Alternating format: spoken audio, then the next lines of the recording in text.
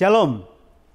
Puji syukur kepada Tuhan Praise to kita our Yesus Lord Kristus Jesus Christ, yang mengizinkan who allowed Global terlaksananya Webinar Global 2021 2021 with a dengan theme, tema The Word of Penyingkapan God, Firman Unveiled melalui sejarah in Light penebusan. of Redemptive History. Selamat datang kepada saudara-saudari Welcome to all sekalian brothers and yang telah sisters who hadir have dalam attended Global this Webinar ini. global webinar. Terima kasih untuk Thank you for your kehadiran presence. saudara-saudari. Kiranya May Tuhan God mencurahkan kasih pours His karunia-Nya grace toward kepada all of kita us semua yang who are menghadiri attending acara this online ini. event.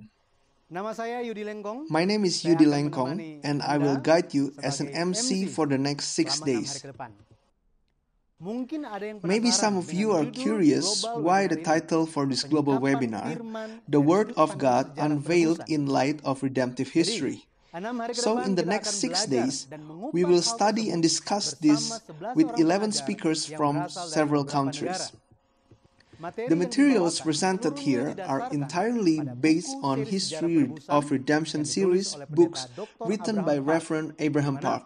buku-buku ini These telah books menjadi bestseller have become di beberapa bestsellers in negara several dan countries telah and diterjemahkan have been ke dalam translated 18 into bahasa 18 di dunia. languages in the world. Baik, Alright, untuk we will memulai acara start ini di dalam this doa, event with prayer. Pendeta Dr. Reverend Youn Doo Dr. Hee Youn Doo Hee akan membawakan will lead doa us in untuk kita prayer. semua. Living Father God, we thank you that the History of Redemption Global Webinar of 2021 was about to commence. In this webinar, may you open wide the door of heaven and pour your great blessings abundantly. Father, we believe that you have anointed each of the speakers in this webinar with your Holy Spirit. We believe that the speakers you have led with your wisdom and understanding, so that your profound word may be proclaimed. Father, may you also bestow upon us the ears of a disciple, so that we may understand your word. In each of the lectures, we want to be able to concentrate, so that we may hear your voice without missing one word.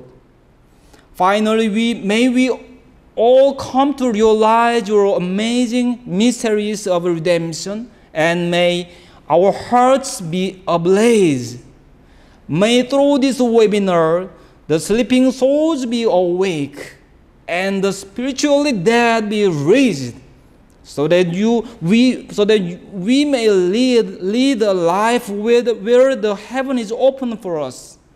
May the global history of redemption webinar establish the way of a Lord's return in the end time. We pray that starting today, through the next 5 days, may the internet be stable and not lose connection. We remember God's word said, seek first God's kingdom and His righteousness. So Father, we are laying aside all our businesses and prioritize in hearing your word with a longing heart. May each person who attends this webinar be full of heaven's spiritual blessing and fruitful land. And we pray, may Father God receive all the glory through this webinar. By lifting up the name of Jesus Christ, who is our eternal Redeemer, we have prayed and give thanks. Amen.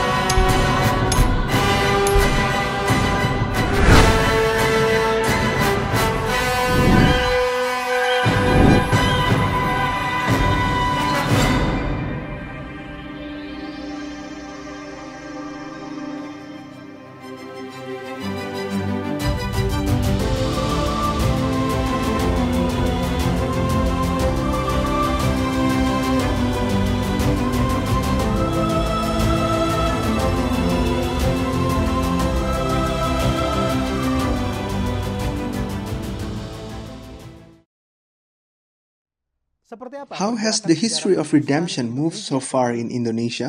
Untuk To know mendapatkan about this, gambarannya, let's mari listen to the foreword dengarkan from bersama-sama Dr. kata Ferry sambutan Tandiono. yang akan disampaikan oleh Bapak Dr. Ferry As the Tandiono head of the selaku founders Ketua of Pembina Yayasan Damai Yayasan Sejahtera Damai Utama. Utama.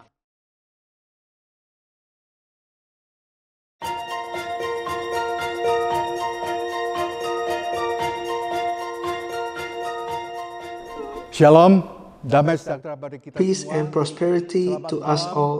Good Selamat evening bergabung and welcome to daripada tonight's acara global pada webinar. malam hari ini. Puji syukur Praise kepada and Tuhan, thanksgiving kepada to the kami Lord. dari Yayasan Damai We Sejahtera from Damai Sejahtera yang Foundation bekerjasama in dengan collaboration Yayasan with Center Korea our Center maupun Foundation in Yayasan Korea dari Hora and also Amerika Hora Foundation telah in the dapat US menyelenggarakan have serta successfully membuka organized global and webinar begun the pada global malam hari webinar ini, tonight pada tanggal on the 17 17th of May 2021. 2021. Bahwa kami Yayasan In Damai Sejahtera 2010, di tahun we, the 2010, Damai Sejahtera telah Foundation, mendapatkan suatu received hak the untuk rights to menerjemahkan translate buku-buku sejarah the history of penulisan ini redemption ke books dalam bahasa into Bahasa Indonesia dan and to juga widely untuk distribute dapat the books menyebarkan in this country. secara luas di negara Indonesia ini.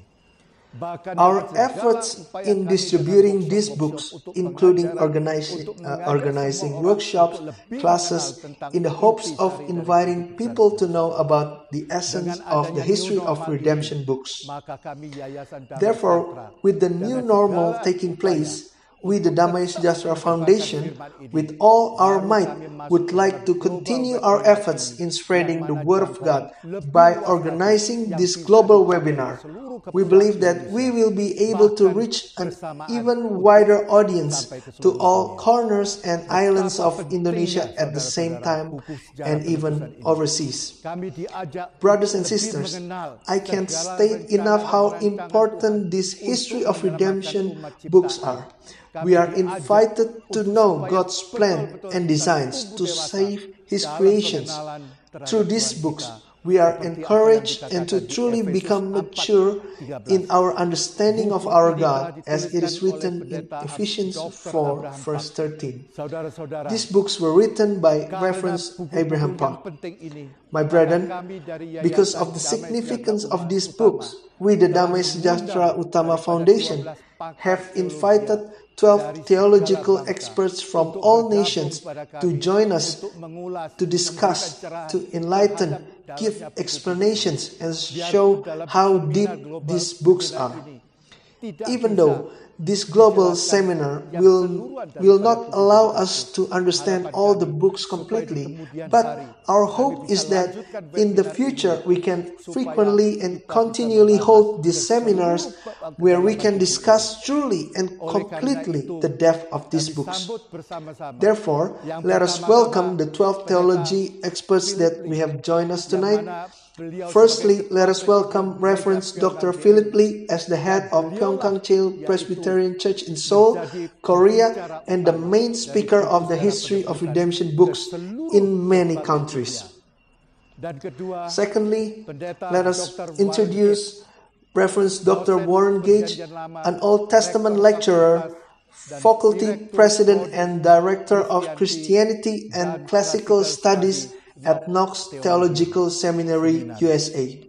Ketiga, Dr. Thirdly, Youn Doo let Hee. us welcome Reverend Keempat, Dr. mari kita Youn sambut Doo Hee. Pendeta Paul Kim. Fourth, let us Di mana welcome the fourth beliau speaker, sebagai senior Reverend pastor Dr. Green Paul Hill Kim, Church, Orlando, where USA. serves as a senior Kelima, pastor in Green Hill Dr. Church, John Orlando, USA. Senior pastor Let us welcome the fifth Bethesda speaker, Church, Reverend Dr. Arkansas, John USA. Dabney, senior Keenam, pastor of Bethesda mari kita Church sambut in Dr. John Kim, Arkansas, USA. Senior pastor Green, Let us welcome the Green sixth Pastoral speaker, Presbyterian Reverend Church, Dr. John Tacoma. Kim, senior pastor of Ketujuh, Green mari kita Pastures sambut Dr. Andrew Presbyterian Church in Park, Tacoma, Senior Washington, pastor USA. Evergreen Presbyterian Let us Church, welcome New the York. seventh speaker, Delapan, Reverend Dr. Pendeta Dr. Andrew Park, Samuel Kim, senior pastor of Senior Evergreen pastor Presbyterian Zion Church in New York, USA. Dan Let us kesembilan, welcome the eighth mari kita speaker, sambut Reverend Pendeta Dr. Alan Samuel Wijaya. Kim, senior Dan pastor of ke-10, Zion Church, Singapore. Mari kita sambut Let us welcome the missionary ninth speaker, Dr. Reverend Mary Alan Park. Wijaya. Dan Let us ke-11, welcome the mari tenth kita speaker, sambut missionary Dr. Dr. Mary Park. Kirin Dip, Let us welcome the missionary 11th Zion speaker, International Dr. Church, Kirin Singapore. Deep Singh, who is a missionary from Zion Eternal Covenant Church, Singapore. Lastly, let us welcome Dr. Jabez Park. These are the 12 speakers whom we have invited to join us tonight. The Damai Sejahtera Foundation, we would like to greatly thank you for your participation in this global webinar tonight. Our greatest hope is for you, for your participants to have patience, focus, and diligence to listen and follow the history of redemption until the end. May God bless us all. As the 40-year wilderness journey ends and Moses is about to die, he commands in the book of Deuteronomy, "Remember the days of old. Consider the years of all generations. Ask your father, and he will inform you. Your elders, and they will tell you." Patriarchs from past generations who vanished into history are alive today, still answering questions about the days of old, revealing God's eternal redemptive administration hidden in their generations.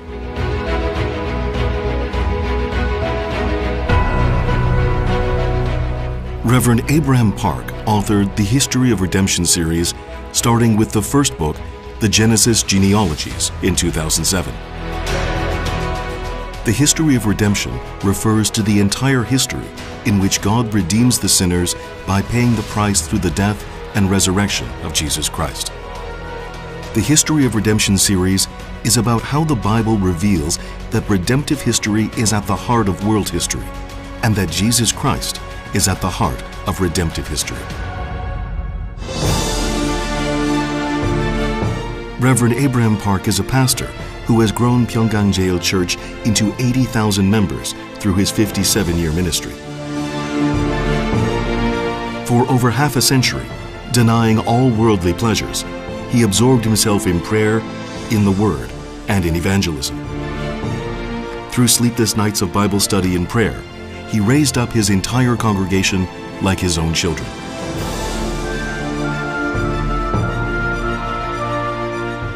Located in Seoul, Pyeonggang Jail Church boasts a lush green campus, more than 50 acres wide, embodying both beauty and godliness.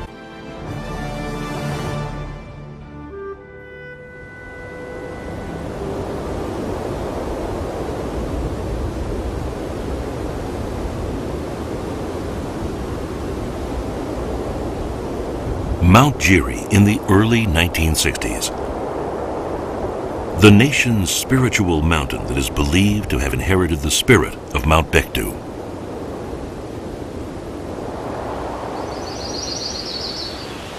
Deep in the mountains, where even the cries of animals are faint, a pastor stands alone, whose prayer and Bible reading have replaced food and sleep. His prayer on the mountaintop lasted for 3 years, 6 months, and 7 days. The determination to enter the mountain seclusion came after his inability to answer a young church member's question of how Jesus' blood can save humankind. It was a life-risking prayer. He prayed until the sun rose and read the Bible until sunset. 생사 넣고 물 가득 부게 되면 한 대시간 지나게 되면 불 올라옵니다. 입에 넣고 그래 소나무 이파리 소금 같이 먹고 36개월 7일 동안. There was nowhere to turn to but to heaven. He clung onto God, seeking wisdom and understanding. At last, the thunderous voice of God was heard. Let God be found true, though every man be found a liar.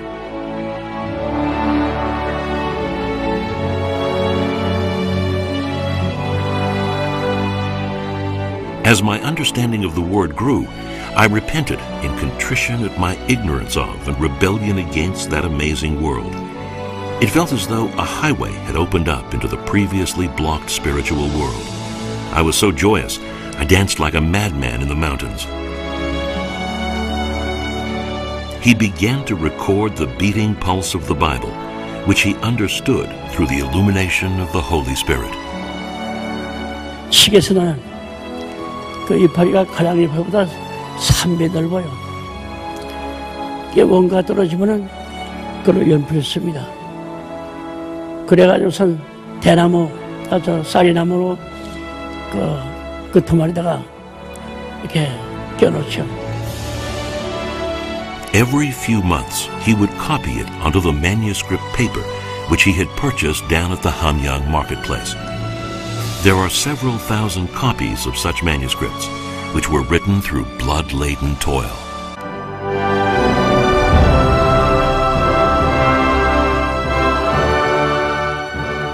The manuscripts for the History of Redemption series were written from the Mount Jiri prayer post, and decades later began to be published with the first book, the Genesis Genealogies. His research reveals for the first time ever in history things about Adam's genealogy and contemporaneous generations, the duration of the building of Noah's Ark, Jesus' genealogy from a redemptive historical perspective, and much more. All of these contents have brought a refreshing awakening not only in Korea, but around the world. He grasped the significance of the history of redemption, and from that insight came a message that would transform Korea, and in time, we are confident, will change the world as the knowledge of God's redemptive plan covers the earth as the waters cover the sea. Despite being a publication on biblical studies, the History of Redemption series has sold over 450,000 copies and has become a Christian bestseller. Over 30,000 copies of the English translations up to the 5th book have been sold and are receiving favorable reviews around the world. These are the first Korean Christian books approved by the Chinese government to be officially used in China's Christian seminaries. The books have been officially translated into Hebrew, as well as being distributed in Israel. These books have been translated into over 18 different languages.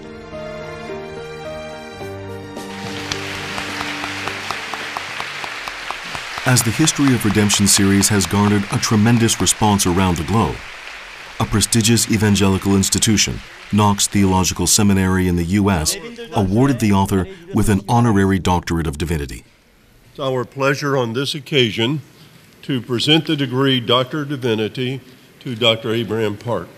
이 시간에 명예 박사학위를 박 아브라함 목사님에게 수여하는 것을 기쁘게 뜨거운 박수 부탁드리겠습니다.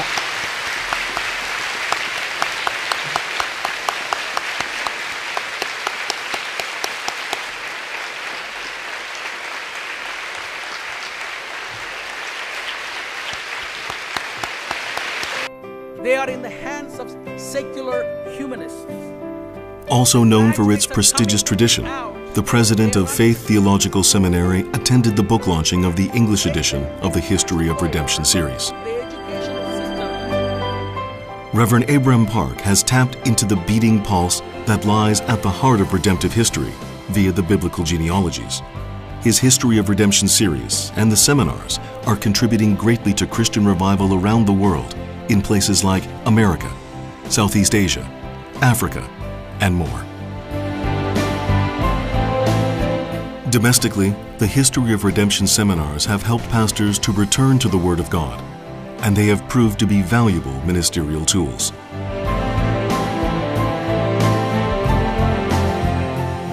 Globally, the History of Redemption seminars have taken place in over 40 nations.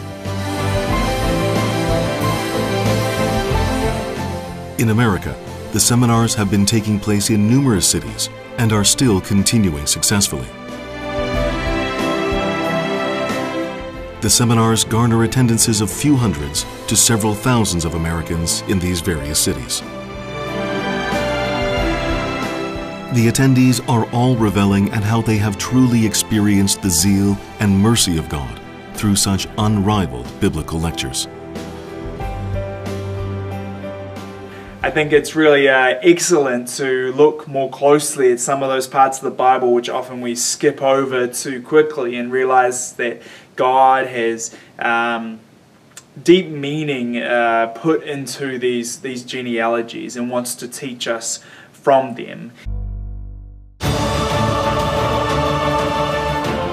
For the first time ever, God has revealed His administration of redemption in these books. The astonishing truths contained in the History of Redemption series are finally starting to grow into waves within the movement of redemptive history.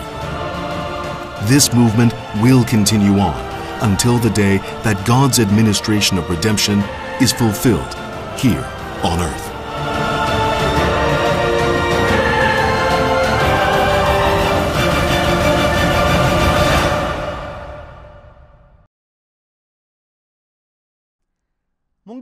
Some of you may ask, what is the History of Redemption book? What's in it? Why are these books so important to us? Let's follow a brief presentation of book review from Book 1 to 11 by Reverend Dr. Youn Doo Hee, the one who translates the History of Redemption series into Indonesian language. Thank you very much. My name is Pastor Youn Doo Hee, and I would like to introduce to you the History Redemption series. In this world, we often hear the expression, world's first.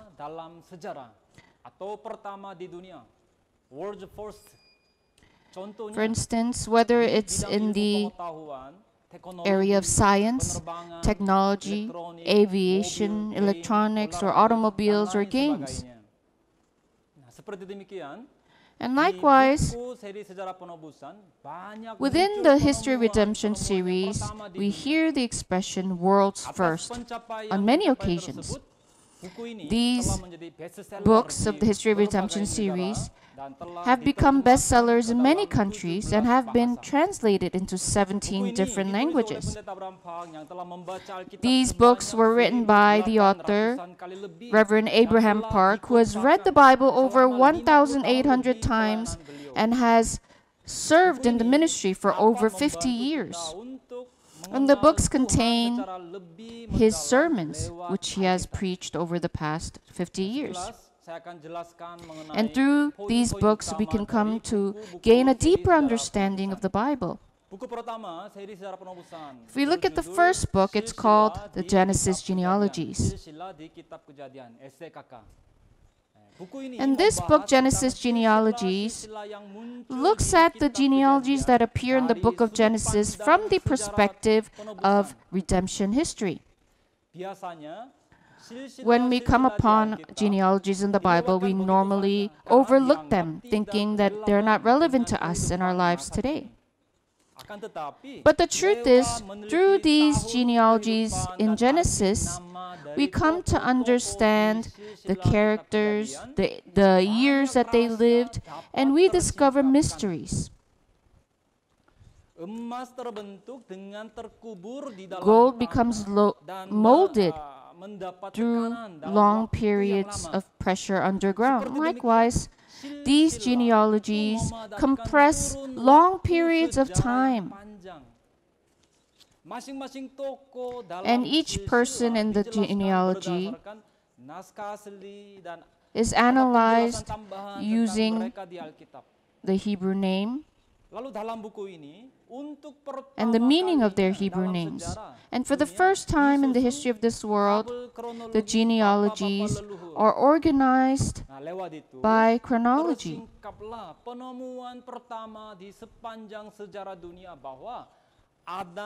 And through this, we learn that for the first time in this world, Adam lived with his 9th generation Lamech for 56 years. And Noah lived with Abraham contemporaneously for 58 years. And from this, we understand the importance of the inheritance of faith. And here we also learn how each person in this genealogy foreshadows Jesus Christ. And furthermore, this story also connects to our story today in this age. In the second book, which is titled The Forgotten Encounter, this book speaks about the process of the fulfillment of the covenant of the torch. This is the covenant that God ratified with Abraham, and it contains many mysteries that uncover God's redemptive work. In this book, we will see the 4 generations, which include Abraham, Isaac, Jacob, and Joseph. We will also learn about the Israelites' exodus from Egypt and their journey throughout the wilderness as they head into the land of Canaan. And in this book, we have the map of the entire wilderness journey of the people of Israel and the 42 campsites in which they camped.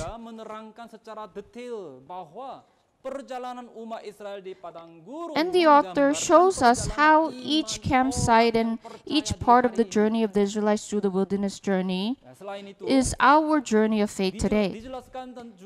And besides these points, this book covers how Moses struck the rock 2 times in the wilderness, the death of the three great leaders in the wilderness, and the importance and the fulfillment of the covenant of the torch, and also the significance of the burial of Joseph's bones in the land of Shechem.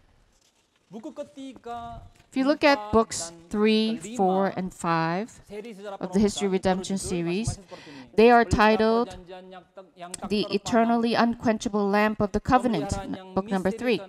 Book number 4 is The Mysteries and Profound Providence of God. Book number 5 is The Promise of the Eternal Covenant and the Profound Providence of God. And these 3 books record the genealogy of Jesus Christ, divided into 3 different terms. And Jesus' genealogy is a channel by which the Savior, the Messiah, comes to save all sinful mankind. And by studying this genealogy, we will learn God's great agape love, the love with which He has prepared the coming of Jesus Christ. And if you look at Matthew chapter 1, verse 1, it begins by calling the genealogy of Jesus Christ the book of genealogies. And the author clarifies how much secrets and lessons are contained in this one verse, calling the genealogy of Jesus Christ a book of genealogies. And each period in the genealogy of Jesus Christ is divided into books 3, 4, and 5. It also discovers the people who are omitted from the genealogy of Jesus Christ. And this was discovered for the first time in the history of this world.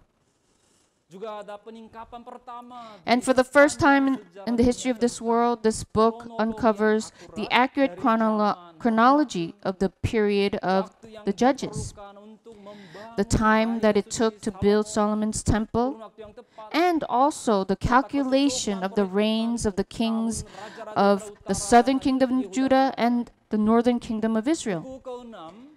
Book 6 is titled The Eternal High Priest of the Covenantal Oath. And in this book, for the first time in the history of this world, it organizes the entire 77 high priests and their genealogies. It begins with the first high priest Aaron and ends with the last high priest Phinehas. It also speaks about the garments of the high priests and their duties. And the garments and the duties of the high priest give us a foreshadowing of who Jesus Christ is and His work.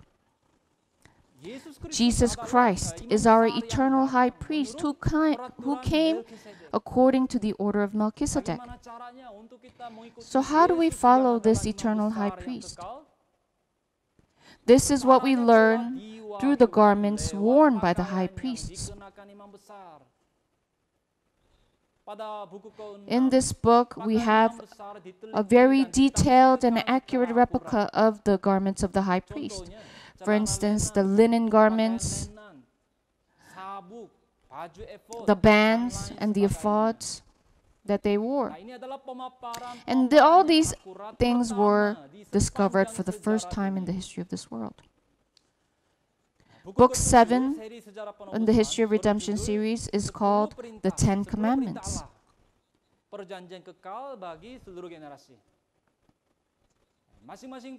And each of the 10 commandments are analyzed using the following methods. There's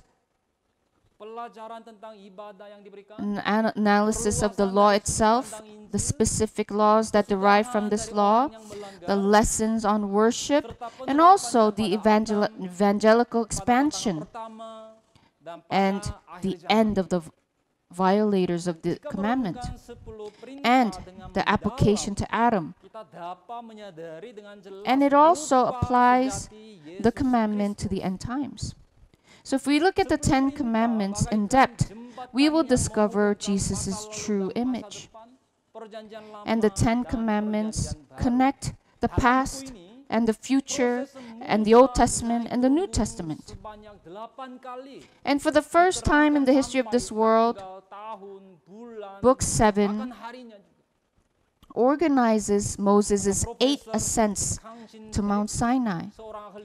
And Professor Kang Shin-taek, an expert in the Sumerian language, he says that this book is a historical book in the religion of Christianity. Dalam segi pengulasan 10 perintah, buku ini akan menjadi buku yang tidak dapat tersaingi, baik sekarang maupun di masa depan. Buku ke-8 seri Sejarah Penebusan berjudul Penggenapan Perjanjian Suluh. The 8th book is called The Fulfillment of the Covenant of the Torch. And the Covenant of the Torch, Book 8, is a continuation of Book 2, The Forgotten Encounter. And in this book, we have an explanation of the 10 plagues that fell upon Egypt, the exodus of the people of Israel, and the process through which they enter the land of Canaan.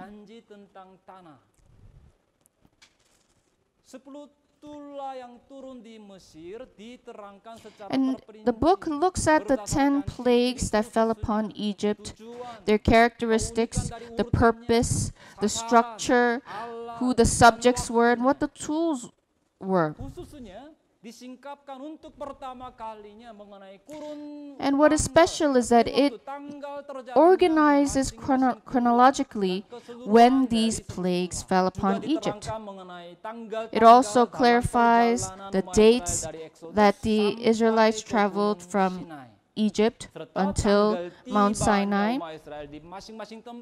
and when they reached each campsite.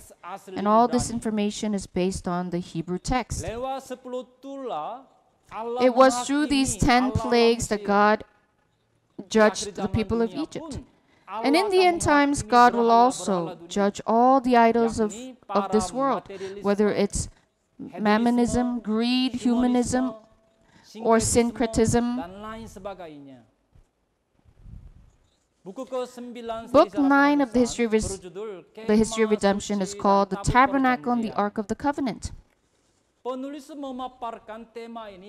And the author approaches the tabernacle using 2 methods. The first method is the telescopic study, looking at the tabernacle with a broad view. And it is through the tabernacle that all sinful mankind return to God through Jesus Christ. And here, the tabernacle describes clearly and with abundance the characteristics of Jesus Christ. And it also connects the Old Testament and the New Testament. The author also uses a microscopic method of study, and it looks at the tabernacle with a narrow view. And he explains each part, even the minute details of the tabernacle. For instance, we have pegs and boards and sockets, golden clasps, bronze clasps, tops of pillars. The author also looks at the Ark of the Covenant and the contents that are in the Ark of the Covenant. He also looks at the process of the restoration of the Ark of the Covenant that was taken away. And he especially looks at how long it took for the Ark of the Covenant to return to the people of Israel after it was taken. Now book 10.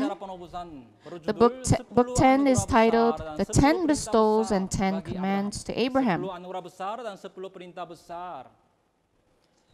If there is one significant person in the history of redemption, who would it be? It is Abraham, who is the first ancestor of the people of Israel and the ancestor of all those who believe.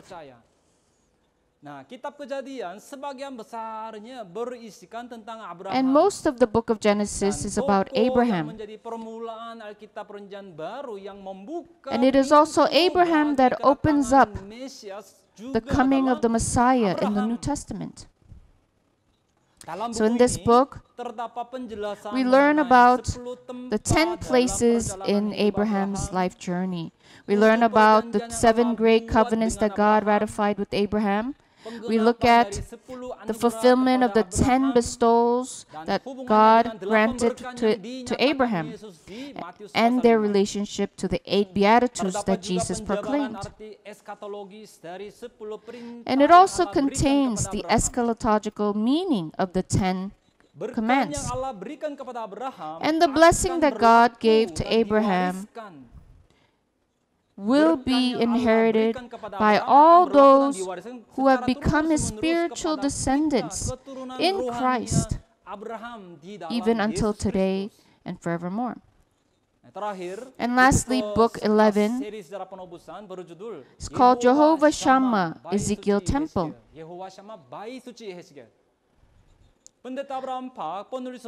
Reverend Abraham Park wrote the History of Redemption series after praying for 3 years, 6 months, and 7 days on Mount Jiri.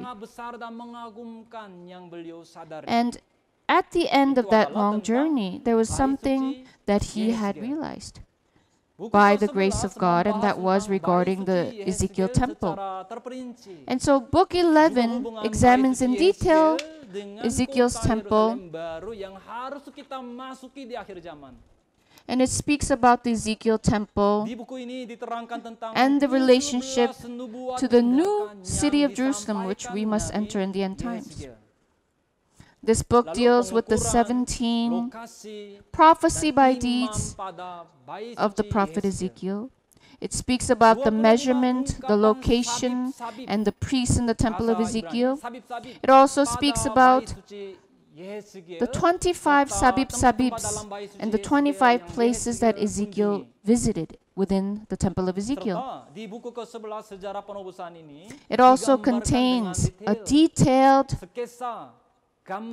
map of the temple of Ezekiel. It contains a 3D animation of the whole and entire temple of Ezekiel, including all the rooms and areas within the temple. And all this has been revealed for the first time in the history of this world. And so many great mysteries in the Bible have been uncovered and discovered through the History of Redemption series. So I hope that through this series, you will come to a deeper understanding of God's work of redemption. God bless you. We will enter the first session. The speaker for the first session, who will be discussing the first book of the History of Redemption series, is Reverend Dr. Andrew Park, pastor of Evergreen Presbyterian Church, New York, USA. The title of the message is, Did Adam Repent?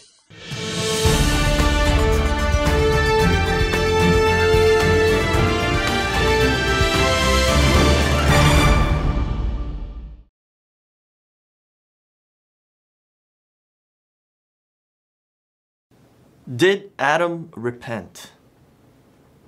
Meaning, did he go to heaven? or did he go to hell?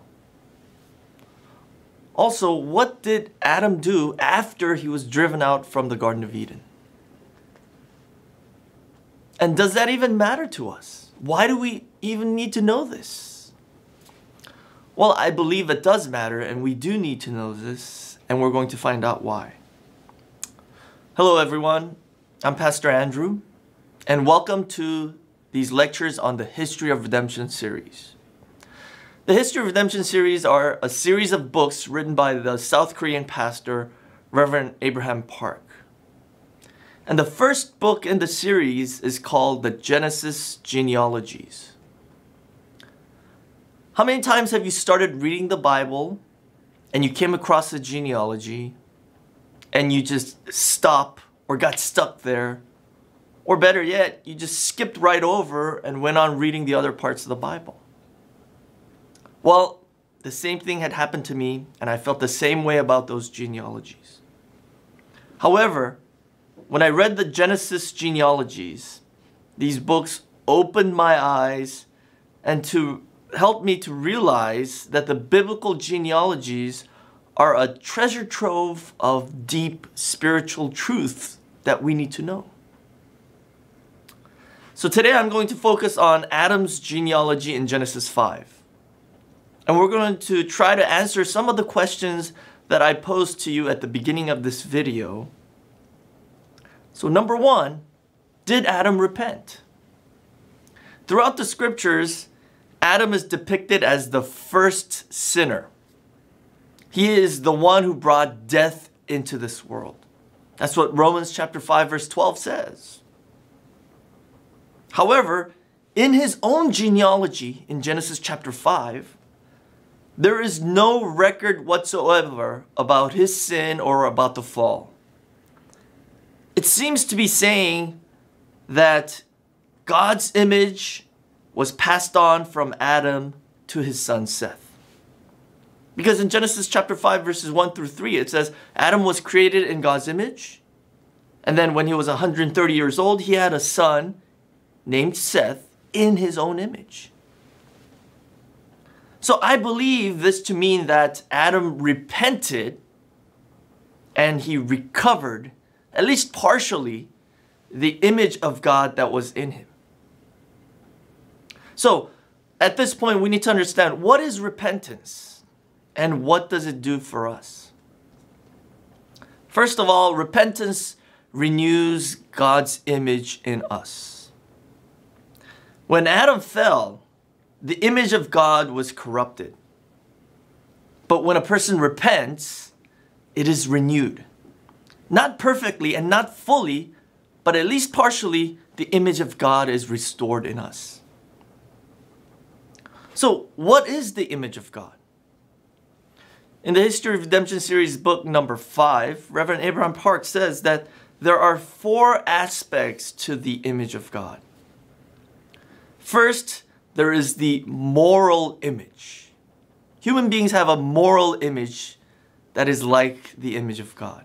That means we know what is good and we know what is evil.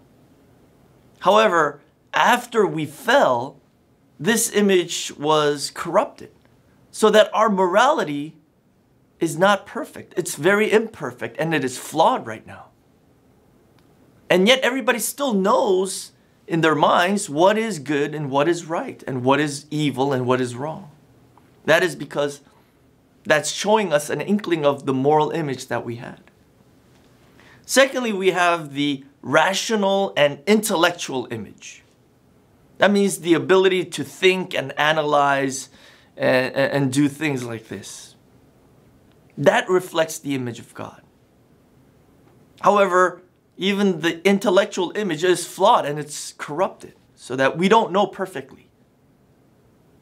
Thirdly, there is the spiritual image that is in us.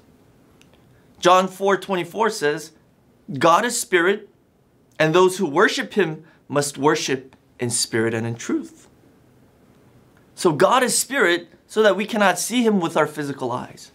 However, those of us who have repented and accepted Jesus Christ, our spiritual image has been restored. Meaning we have received the Spirit of God Therefore, now we could worship God, who is spirit and in truth. And now we have the ability to have communion and fellowship with God. We could pray to God and He hears us. And when He delivers His message to us through His word, we could hear that word, we could understand it, we could believe in it. That's proof that the spiritual image has been restored. And finally, fourthly, there's God's image reflected in our bodies. Many people think that our bodies are very evil and wicked. We need to get rid of it. But that's not what the Bible says. Even the body was created in the image of God. But due to the fall, it is corrupted and it is weak, and we do sin with our bodies.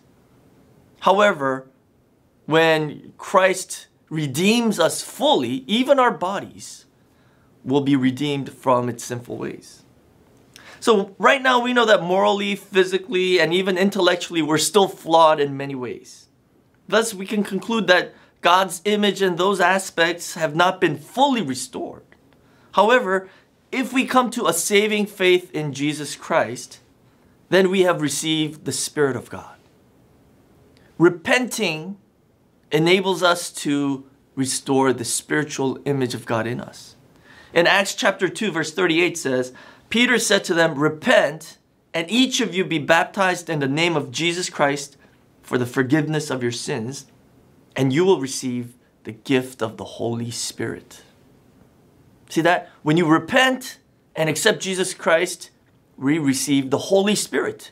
The Holy Spirit is part of the triune God. It is God Himself that we are receiving in us. In other words, we are being restored in our spiritual image of God. That is why we must repent. So, what is repentance? Repentance is not mere remorse or regret for something we have done wrong. For example, in Matthew chapter 27 verse 3, Judas Iscariot, after he betrayed Jesus, felt remorse, it says. He felt remorse about having betrayed Jesus. However, that is not repentance, because in Matthew 27 verse 5, it says that he hanged himself and committed suicide. Judas was not saved. Therefore, remorse is not the same thing as repentance. Repentance is a response to the proclamation of the gospel. It involves our intellect, our emotion, and our will. In other words, it involves the whole person, and it must be a complete turning around of our ways. So Reverend Abraham Park said this in his book. It says, true repentance involves intellectual acknowledgement of sin, confession through a broken and contrite heart, and willful renunciation of sin. Thus, true repentance begins with a change in one's thinking and goes through emotional transformation and bears fruit through a thorough transformation of the will. So let's look at Adam's repentance. Did Adam repent? I believe the answer is yes. So let's find that in the Bible. First of all, let's look at Adam's intellectual repentance. If you look in Genesis chapter 3, verse 12, God came to Adam after he disobeyed and ate from the tree of the knowledge of good and evil and asked him, what have you done? Have you eaten from the tree I told you not to eat from? And what was Adam's response? He said, the woman whom you gave to me, she gave me from the tree and I ate. See, when God came to him and asked him this question, God was giving Adam a chance to repent. This was his opportunity. But how did Adam reply? He responded by blaming his wife, But at the same time, you could see in this verse that he's also blaming God, right? In a roundabout way. He says, the woman whom you gave me. So he's trying to throw the blame on God. He's not repenting at all. He's playing the blame game here. And then in Genesis 3:15, God proclaims the gospel. Genesis 3:15 is called the proto-gospel. Proto means the first. So this is the first proclamation of the gospel in the entire Bible. Genesis 3:15 says, "And I will put enmity between you and the woman, and between your seed and her seed. He shall bruise you on the head, and you shall bruise him on the heel." This is the proto-gospel. When it's talking about her seed, meaning the woman's seed, the seed of the woman, this is a prophecy regarding Jesus Christ, the Messiah. This is the first gospel. God is saying, I'm going to send the seed of the woman, the Messiah, who will come and bruise the head of the serpent. And when Adam heard this message, when he heard the proto-gospel, his heart changed. Because in Genesis 3:20, Adam names his wife Eve. He gives her a new name. The name Eve in Hebrew is Hava, which means living. So there it says in Genesis 3:20, now the man called his wife's name Eve because she was the mother of all the living. This renaming of his wife reveals the fact that Adam had a change of heart and that he accepted the proto-gospel. He believed in it. Because just a few verses before in Genesis 3:12, he was blaming his wife. And then he heard the proto-gospel and realized that the Messiah will come as the seed of the woman, meaning through his wife. He's going to come as a descendant of hers. So that's why he names her Eve, meaning the living. She's going to be the mother of all the living. That proves that he believed in the gospel, that he had a change of heart. He was no longer blaming his wife. See, he had an intellectual acknowledgement of his own sin. Secondly, let's look at Adam's emotional repentance. According to Psalm 51, verse 17, it says, "The sacrifices of God are a broken spirit, a broken and a contrite heart, O God, you will not despise." So this, I believe, is how an emotional repentance will look like. A broken and a contrite heart. And when did Adam have this kind of a repentance? Well, I believe that Adam had this kind of emotional repentance when his son Abel died. How can a parent not repent when his oldest son, Cain, killed the younger brother Abel? And remember what Romans 5:12 said.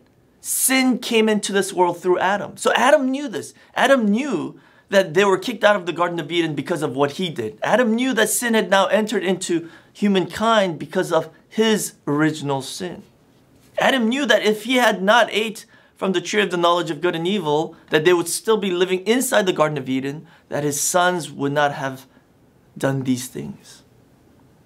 So as a parent, Adam must have felt extreme remorse. He was broken and contrite in his heart for the death of his younger son, Abel. This was, I believe, the moment where Adam went through a transformation of his emotion. He had a complete emotional repentance here. And then thirdly, true repentance involves a willful turning away from sin. Now, when did Adam do this? Well, this is not just a momentary one-time thing, but this has to be an ongoing thing throughout his life. And I believe that Adam willfully turned away from his sin. When he had that emotional repentance, he had that kind of a willful determination in his heart. But it is shown after he had his third son, Seth. The Bible says that after some time had passed, God gave to Adam and Eve another son named Seth in place of Abel. And when he had his son Seth, Adam now realized that his sin is being passed on to his progeny, his descendants. So when they are born, this sin is in them. However, he also realized that his repentant faith is not being passed on naturally. He needs to teach his children about faith and about God and about living a life of faith. See, he realized this through the death of his son Abel. Therefore, Adam was now determined to not make the same mistake again. He was determined to teach the word of God to his third son, Seth. He was determined to pass on this faith to him so that his son, Seth, will recover the image of God as he had done. So now at this point, I want to throw that question one more time. What did Adam do after he was driven out from the Garden of Eden? Well, this is what he did. Adam preached the word of God. Adam passed on the faith to his descendants. This is what he did his entire life. Even outside the garden, Adam continued to preach the gospel that God taught to him, and he passed on the faith. So that's why in Genesis chapter 5 verse 3 it says that he became the father of a son in his own likeness, according to his image, and named him Seth. This image is the image of God that he had recovered by repenting, and he was teaching it to his son Seth. You see, as sinners, all of us, all human beings must be born twice in our lifetime. First time physically through our mother's womb, but the second time we need to be born again through the word of God and through his spirit so that we could recover the faith and the image of God in us. And as parents, we must be responsible for both births. Not only the physical birth, but we must be responsible for the spiritual birth. We must teach the word of God to our children. Adam failed to do that with Cain, but he was determined to do it with Seth and with all of his other descendants. And not only that, God enabled him to live for a long time, for 930 years. So he had plenty of time to do this. And this longevity enabled him to continue to pass on the faith, not only to Seth, but even all the way down to his 9th generation descendant, Lamech. So at this point, let's look at Adam's genealogy. If you read Genesis chapter 5, it lists all of the genealogy of Adam from Adam to his 10th generation, Noah. It lists how old they were when they had their sons, how much longer they lived, and how old they were when they died. So let me just basically sum up this genealogy. It says that Adam was 130 years old when he had his son Seth. And Seth was 105 years old when he had Enosh. Enosh was 90 years old when he had Kenan. Kenan was 70 years old when he had Mahalalel. Mahalalel was 65 when he had Jared. Jared was 162 when he had Enoch. Enoch was 65 when he had Methuselah. Methuselah was 187 when he had Lamech. And Lamech was 182 when he had Noah. So that is basically a summary of the genealogy in Genesis 5. So what does this genealogy teach us? It teaches us many things, of course, but I'm going to focus on one thing today. If you add up all these numbers from 130, Adam had Seth when he was 130, Seth has Enosh when he was 105, etc., etc. When you add all these numbers all the way down to 187, and you add it all up, you get 874. What does that mean? What is 874? 874 is how old Adam was when Lamech was born. Adam was 874 years old when his 9th generation descendant Lamech was born, and Adam died at the age of 930. So if you subtract 874 from 930, you get 56. That means Adam and Lamech lived together contemporaneously for 56 years. This is something that has been revealed for the first time in history by Reverend Abraham Park in his book, The Genesis Genealogies. But what does this mean? Why is this important? Well, during those 56 years when Adam and Lamech lived together, Adam taught the word of God to Lamech. Adam passed on the faith to Lamech. How do I know this? Is there any proof? Well, yes. In the Bible, it does tell us this. In Genesis chapter 5, verses 28 and 29, this is what it says. Lamech lived 182 years and became the father of a son. Now he called his name Noah, saying, "This one will give us rest from our work and from the toil of our hands, arising from the ground which the Lord has cursed." This is Lamech naming his son Noah. The name Noah means rest or comfort. And why did he name him Noah? The Bible tells us his reasoning for why he named him Noah. It says, "This one will give us rest from our work and from the toil of our hands, arising from the ground which the Lord has cursed." Lamech here is confessing that the hardships in human life all come from the curse that is put on the ground. And he is expressing his hope that his son Noah will become the one who will rescue mankind from this curse. What is strange here is that the cursing of the ground took place inside the Garden of Eden. God cursed the ground before Adam and Eve were driven out of the Garden of Eden. That means only Adam and Eve were the ones who knew about this cursing of the ground. See, in Genesis chapter 3, verses 17 through 19, God cursed the ground before they were kicked out of Eden. So how did Lamech know about this? Lamech knew about this because Adam taught it to him. Adam was the only one who knew about this. So he must have learned it from Adam and from the other ancestors who learned from Adam. So as we saw in the above chronology, Adam and Lamech lived together for 56 years contemporaneously. So they had plenty of time to teach and learn.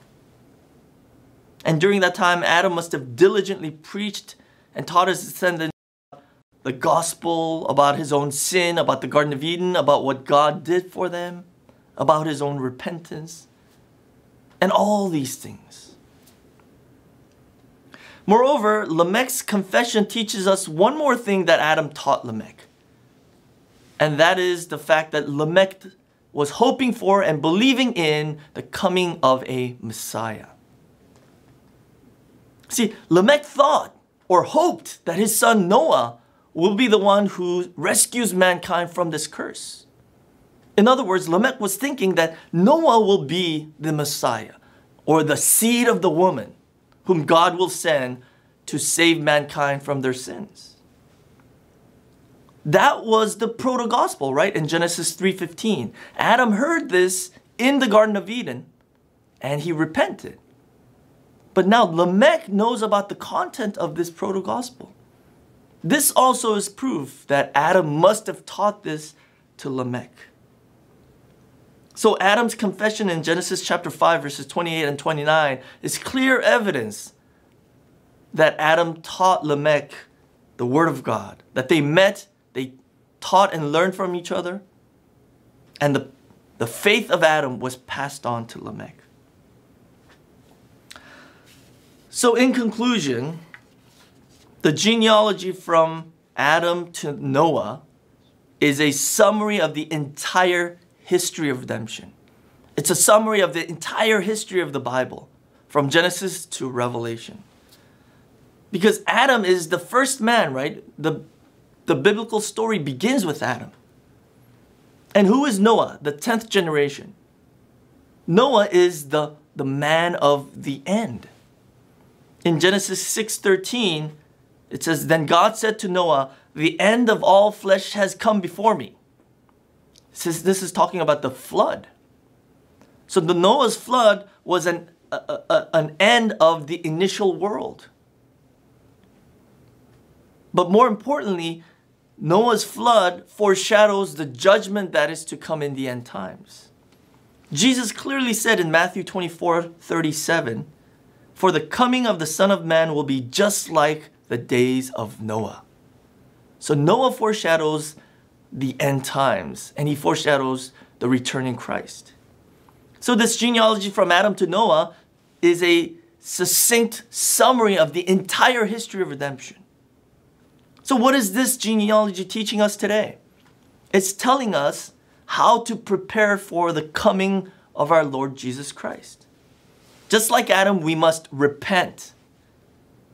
We must repent of all of our sins so that we are filled with the Spirit of God and that we recover the image of God. And then, just like Adam, we must pass on the faith to our children and to our descendants, to our neighbors and friends, to whoever will listen. And the content of that faith that we need to pass on is what I would like to call the messianic faith. This is what Adam taught to Seth and to Lamech and to all of his descendants. He taught them about the proto-gospel, about the seed of the woman, that God promised that He will send the seed of the woman, the Messiah, to save us and rescue us from our sins. That's the content of the faith that we need to be passing on to our children and to our descendants. So let us prepare our faith and hope and wait eagerly for the return of our Lord Jesus Christ. And the best way to do that is to pass on the faith to our children first. And by so doing, may we be able to accept the coming of our Lord Jesus Christ. Amen.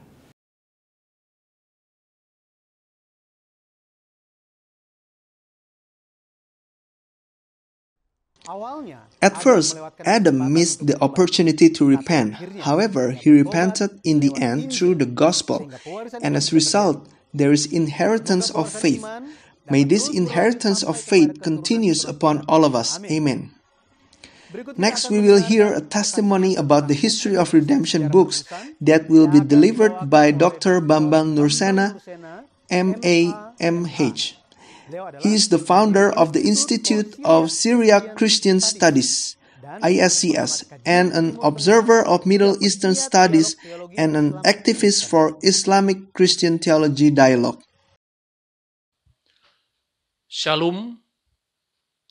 Dr. Abraham Park mengawali bukunya.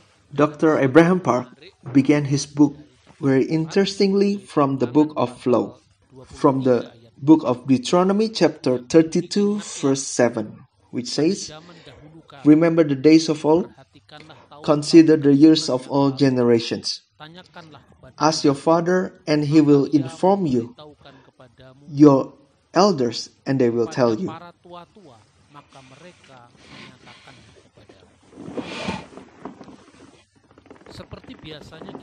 Usually, when we study the historical science within Bible, there is a big tendency towards boredom. Christians get bored with the numbers of years, ages of the characters. So many only stress on the events in broad sense.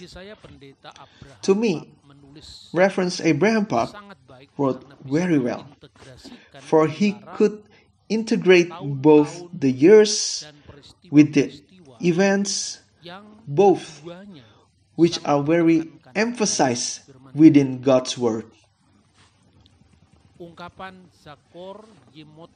The expression Zakor Yemot Olam, remember, do not forget the days of old,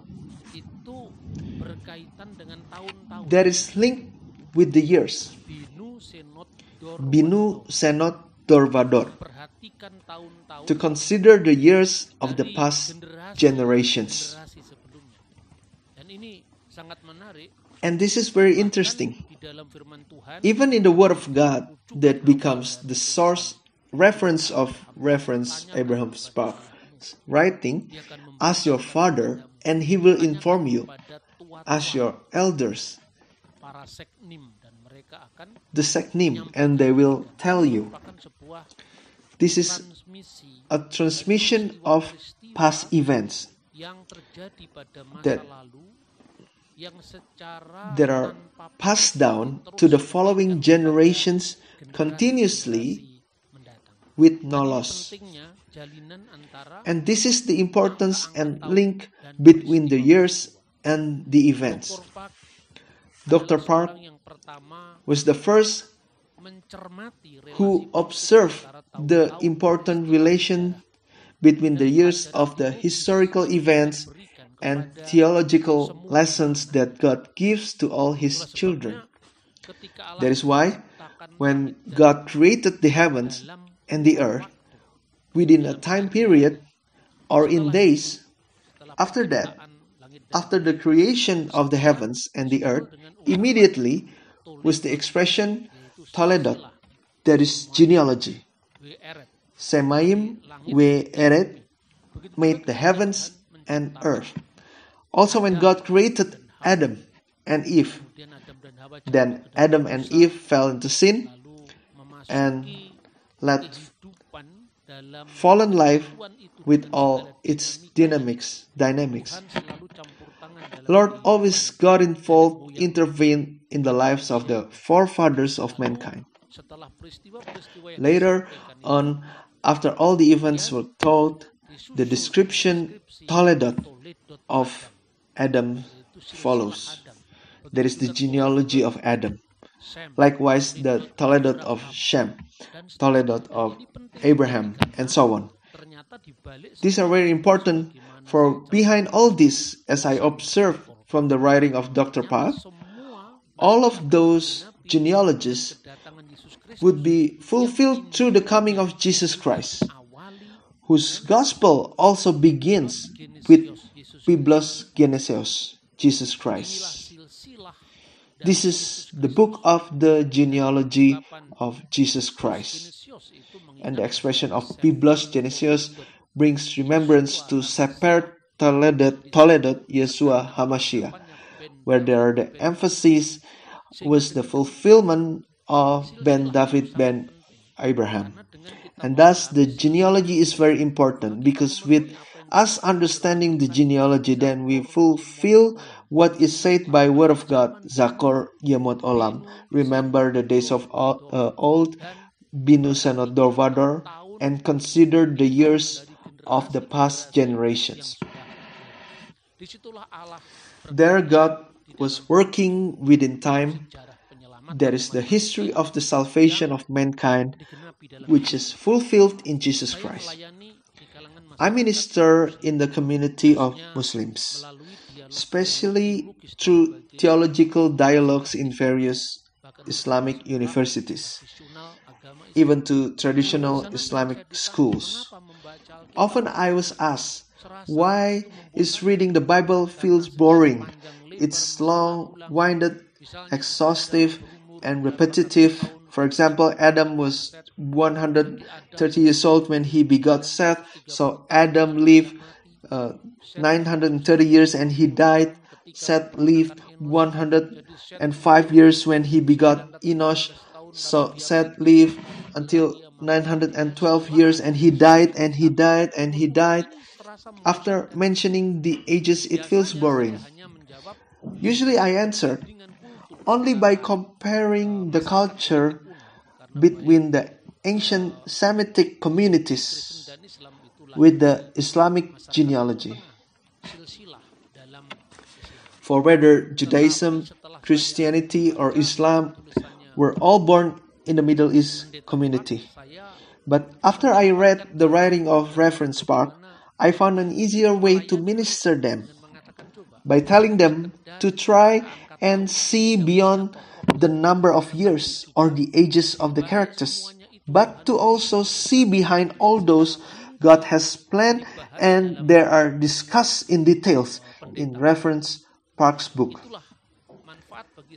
That is the important benefit of the book for me, to my ministry, specifically to bridge the gap of understanding between the ancient society and the modern society. For example, the new society, the modern society, they tend to measure. And this is not only talking about the Bible, even talking about general history. There's tendency for the people to measure what happened in the past with the same measurement as today, despite the difference in historical dynamics and complexities. And such people will more likely blame the Bible. We hardly live together with 5 generations back. I still experienced living with 5 generations before me. So, from my parents, my father, mother, the parents of my mother, my grandmother, and the parents of my grandmother, and that is 4 generations. Such lifestyle of the modern society is used as measurement to the time of the Bible. For example, Shem was still alive in the time of Abraham, and that is depicted in detail in the book of Reverend Park, beginning with how the ages are not merely presented as usual boring presentation, but in a very unique detail and yet not boring. From Shem, Arphaxad, Shelah, Eber, Peleg, Reu, Serug, Nahor, Terah, Abraham. A while ago, I read books of archaeology findings that such old ages are proven from the archaeology findings according to ancient texts. But this book to me have been more illuminating and made people more in love with the Word of God, because it's not merely linking genealogies, ages, but also relating them to the events and the characters told by the Bible. Thus, this book leads people to understand more about God in the Bible. God that manifests Himself as Jesus Christ is truly the God of history, the God that always intervenes in all the trials in the lives of His people from time to time. And through the stories presented from the time of Adam and so on, it would lead to the fulfillment to Jesus Christ. Thus the Bible says, when the time is fulfilled, God will send forth His Son, born of a woman, born under the law. It's written in Galatians 4, verse 4. Finally, I would recommend every servants of God, students of theological seminaries, theological schools, even to comparative religion scholars, something that I've devoted to all of these years will be blessed and illuminated by reading this book. Truly, the approach was chronological, detailed, and deep in its theological view, especially in biblical theology. But also may this book bring as many people to love the Word of God more and to understand the amazing almighty works of the loving God in the history of the world and the history of mankind. May the Lord Jesus Christ bless us. Shalom Alaikum Beshem HaMashiach. Thank you for Dr. Bambang, who has shared his testimony that strengthened all of us. I'm inviting all of you, my brethren, to praise God together with Miss Sari Simorangkir with a praise entitled, "For God, Nothing is Impossible." Shalom Bapak Ibu Saudara terkasih di dalam Tuhan Yesus Kristus. Senang sekali saya Sari Simorangkir bisa hadir bersama dengan Bapak Ibu Saudara di acara webinar internasional yang diselenggarakan oleh Yayasan Damai Sejahtera Utama untuk membahas 11 buku seri sejarah penebusan yang ditulis oleh Pastor Abraham Park. Buku ini sungguh-sungguh sudah banyak memberkati bangsa-bangsa, dan tentunya saya berdoa lewat webinar ini Bapak Ibu Saudara terkasih bisa diberkati dan mendapat banyak kasih karunia. Izinkan saya untuk menyanyikan sebuah pujian untuk Tuhan kita Yesus Kristus yang berjudul "Bagi Tuhan Tak Ada Yang Mustahil". Tuhan Yesus memberkati kita semua.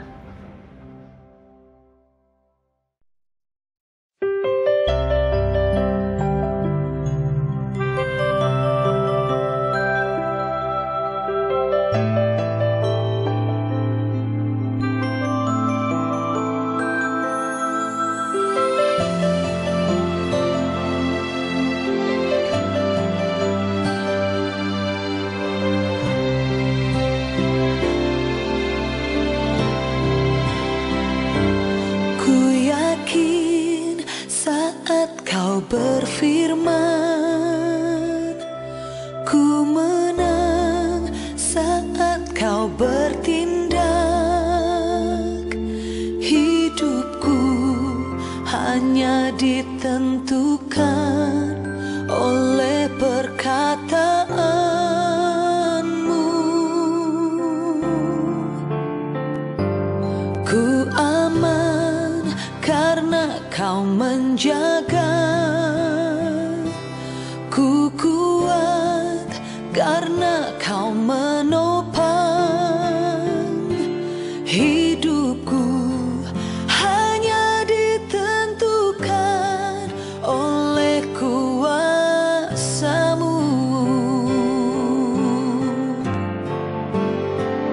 Bagi Tuhan tak ada yang mustahil. Bagi Tuhan tak ada yang tak mungkin.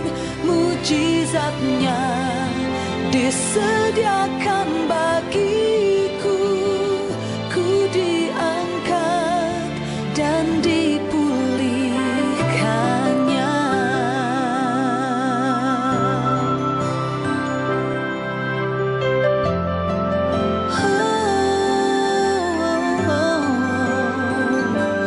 Ku yakin saat kau berfirman, ku menang saat kau bertindak.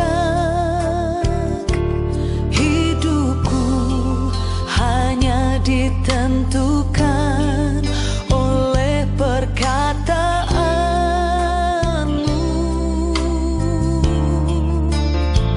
Ku aman karena kau menjaga. Ku kuat karena kau menopang. Hidupku hanya ditentukan oleh kuasa-Mu. Oh, bagi Tuhan tak ada yang mustahil.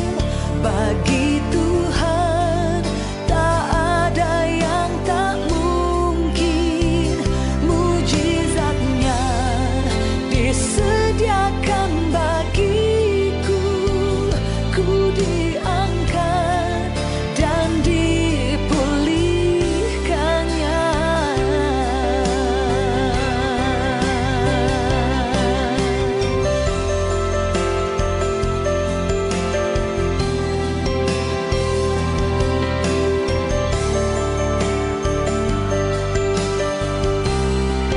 Kau yang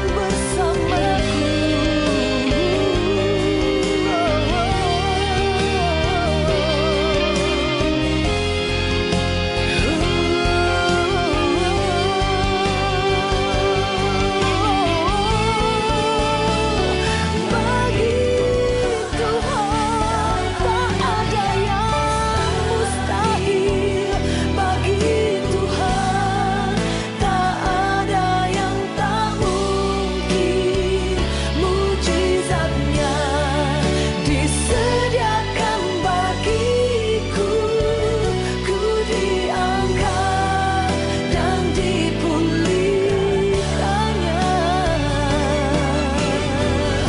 Oh, tak ada yang mustahil. Tak ada yang tak mungkin.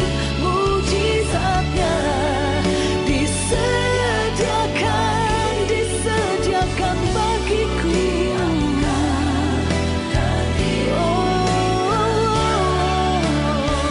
Ku diangkat dan dipulihkannya.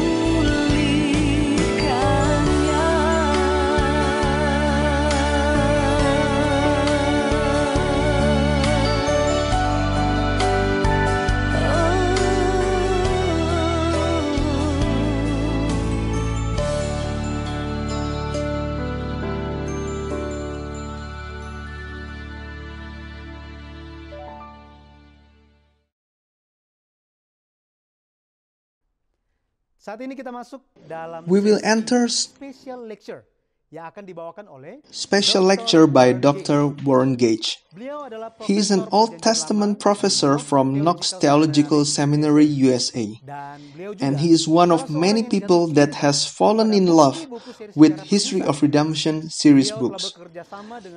And he has worked together with our center to use the History of Redemption's books as the one of the study book in Knox Theological Seminary. Dr. Warren Gage will give a special lecture about why genealogy is important.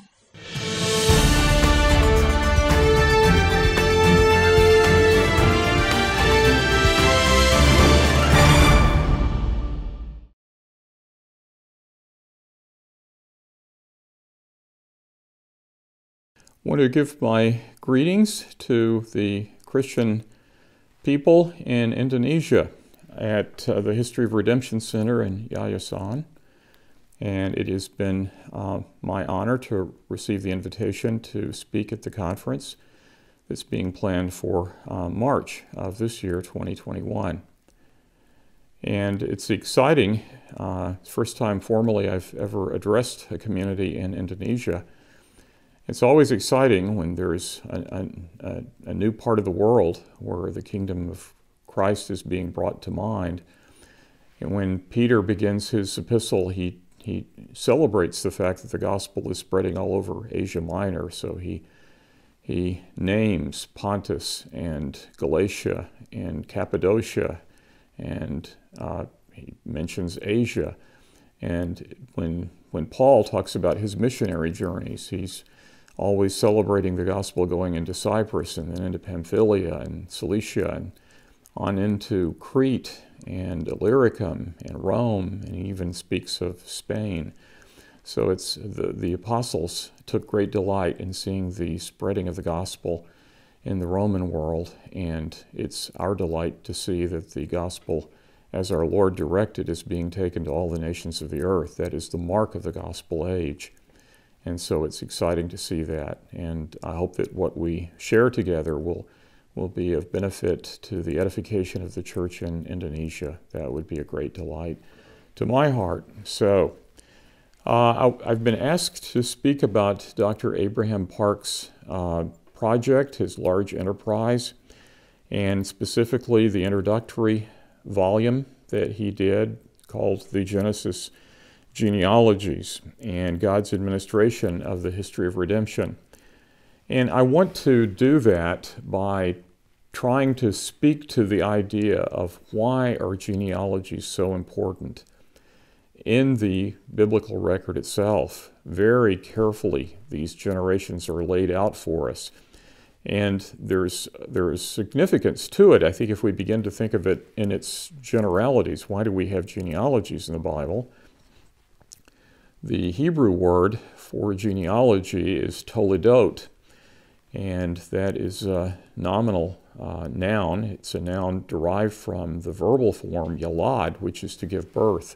So it looks to the begetting, the generating of children, particularly from the woman. It has to do with that, the birth of children through the different generations.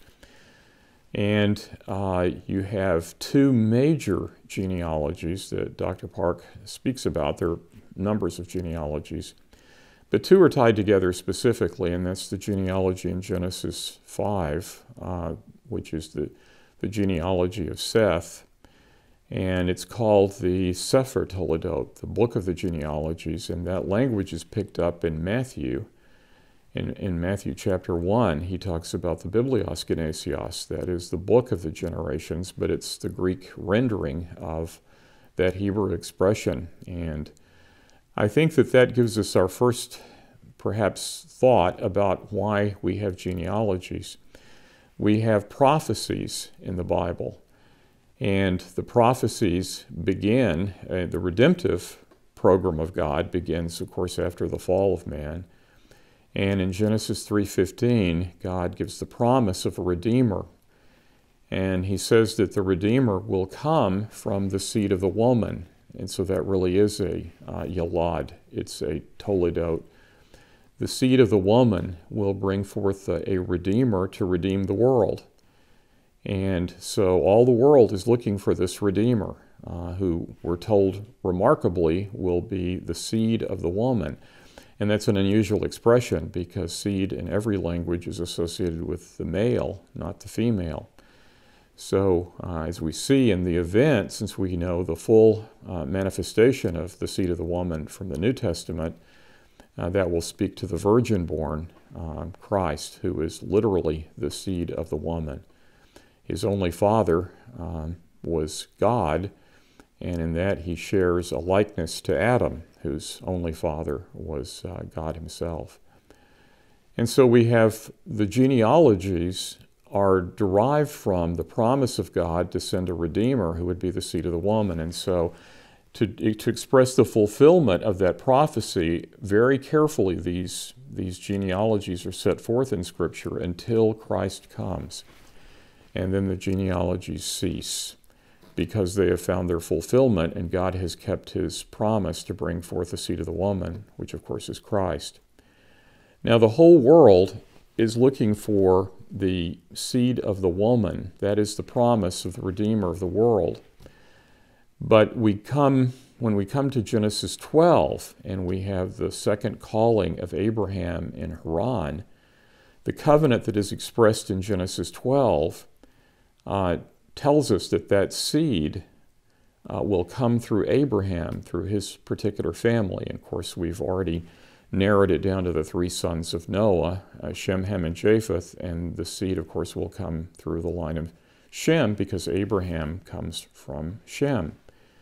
And so we're tracing these genealogies. We're going to come to the royal genealogy in Matthew, which will look back retrospectively to prove that Jesus is in truth the legitimate seed of the woman because he is the heir of Abraham and David. And the promise of Abraham that he would have a seed through whom the world would be blessed, all the nations would find blessing in that seed. That blessing, that seed would come through Abraham, but when we come to David, by that point we've learned that the seed will come through Judah.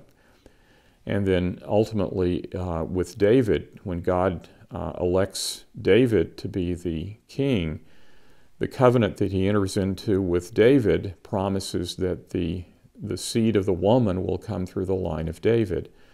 And so we're finding it's like a funnel. We're coming more and more narrow from the seed of the woman, which is very generic, to we've come now to the nation of Israel, the descendants of Jacob, the 12 sons of Jacob, but we've identified Judah as the one to whom the scepter will be given.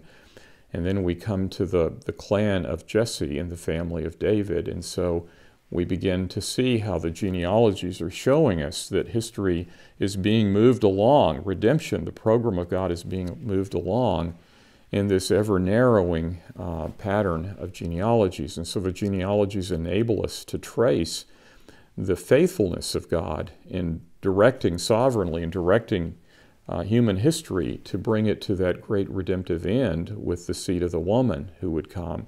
So all the world is looking for the seed of the woman to restore the world, all the world of faith. But Israel particularly is looking for a Messiah.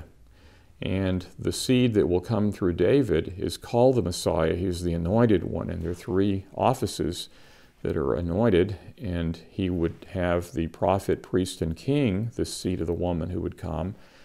And we know in the event that Christ is the legitimate heir of David, so he has the scepter of David is his own by right of his birth taken through his legal right taken through his father Joseph. And he's of the seed of David through his mother Mary. So he's entitled, by right and title, he takes the anointed office of king. He is also a prophet. The Spirit of God is upon him. And so that too was an anointed office. And he will take the anointed office of the priest as well. It will not be the priesthood of Aaron. That was forbidden for the king to exercise priestly authority. But Christ, when he comes, will have a higher order of priesthood. He will take after the order of Melchizedek, according to the prophecy of David in Psalm 110. And so Christ will have all three of these anointed, these Christological offices in his one person.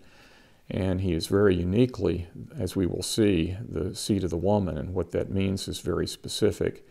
So he will be the one who will redeem the world, but he is also, because he has these offices that enable him to accomplish his redemption, he will be the Messiah who will redeem Israel, and then the seed of the woman who will redeem the world. And those two ideas of the seed of the woman and the Messiah of Israel, the seed of the woman who would bring redemption to the nations and the Messiah who would bring redemption to Israel, are brought together in the family in the house of David. And so Christ then will have those two roles to redeem Israel and the nations.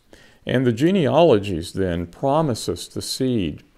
Paul calls them, the genealogies, the covenants of promise, because the genealogy, the authority of the covenant, the mediatorial role of the covenant, was passed from father to son. So it will go from Abraham to Isaac to Jacob to Judah, and then down through that particular clan and tribe in Israel.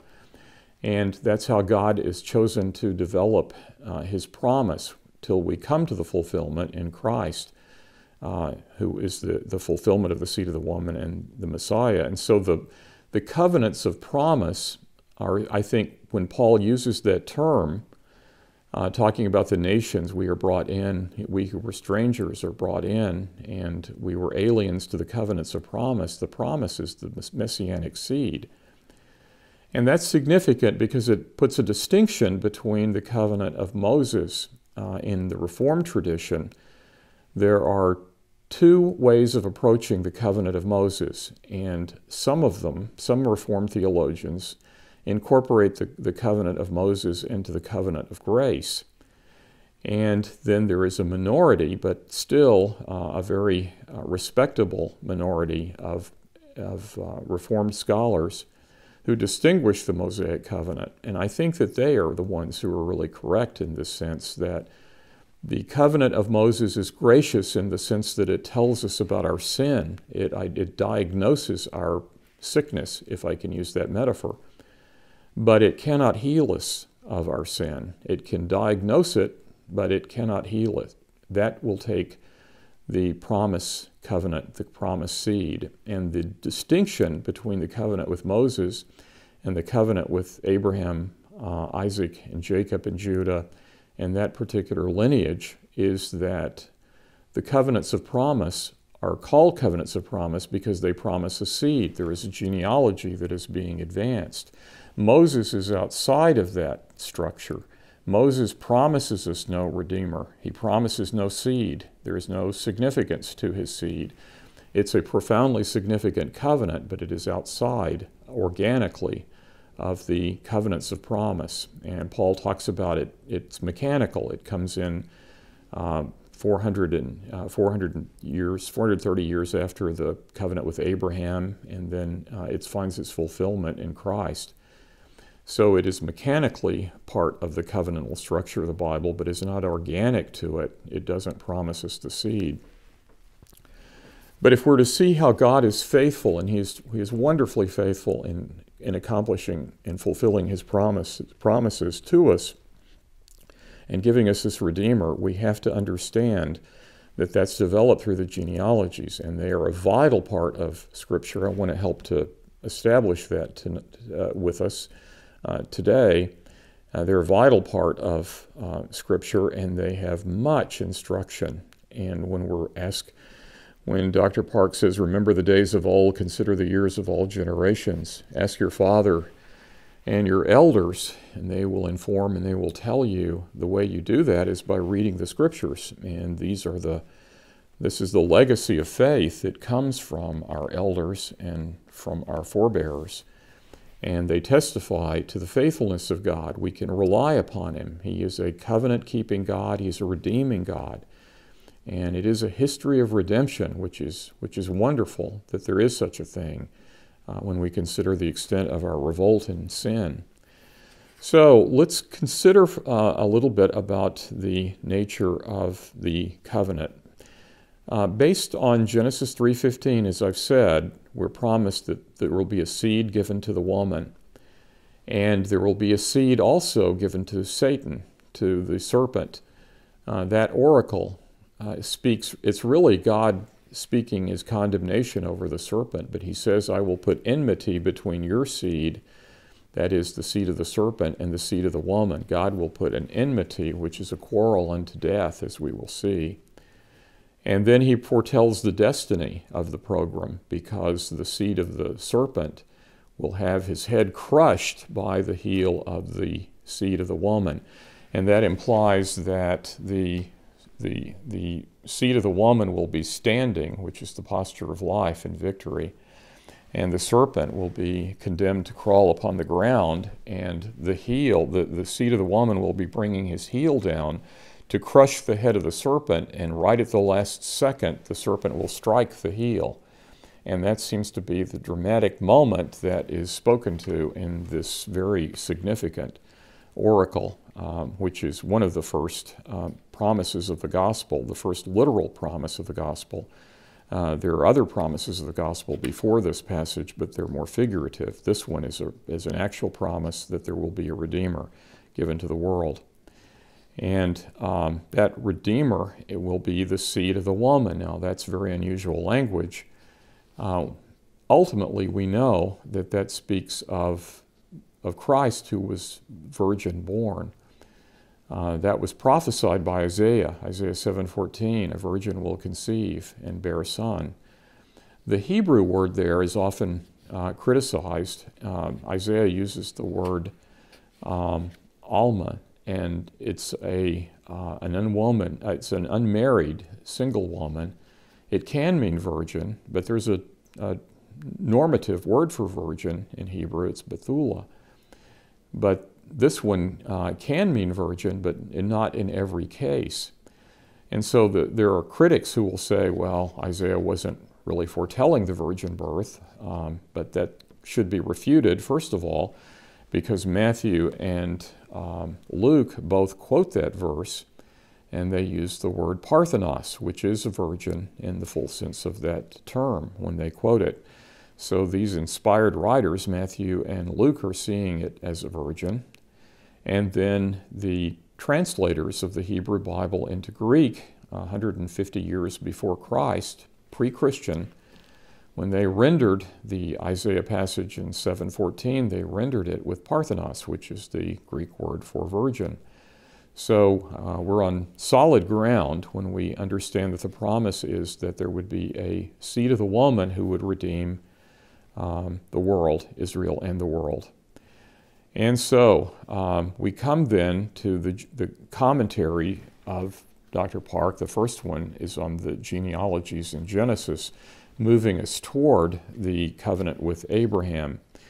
And so I want to talk about these covenants and these genealogies in two parts.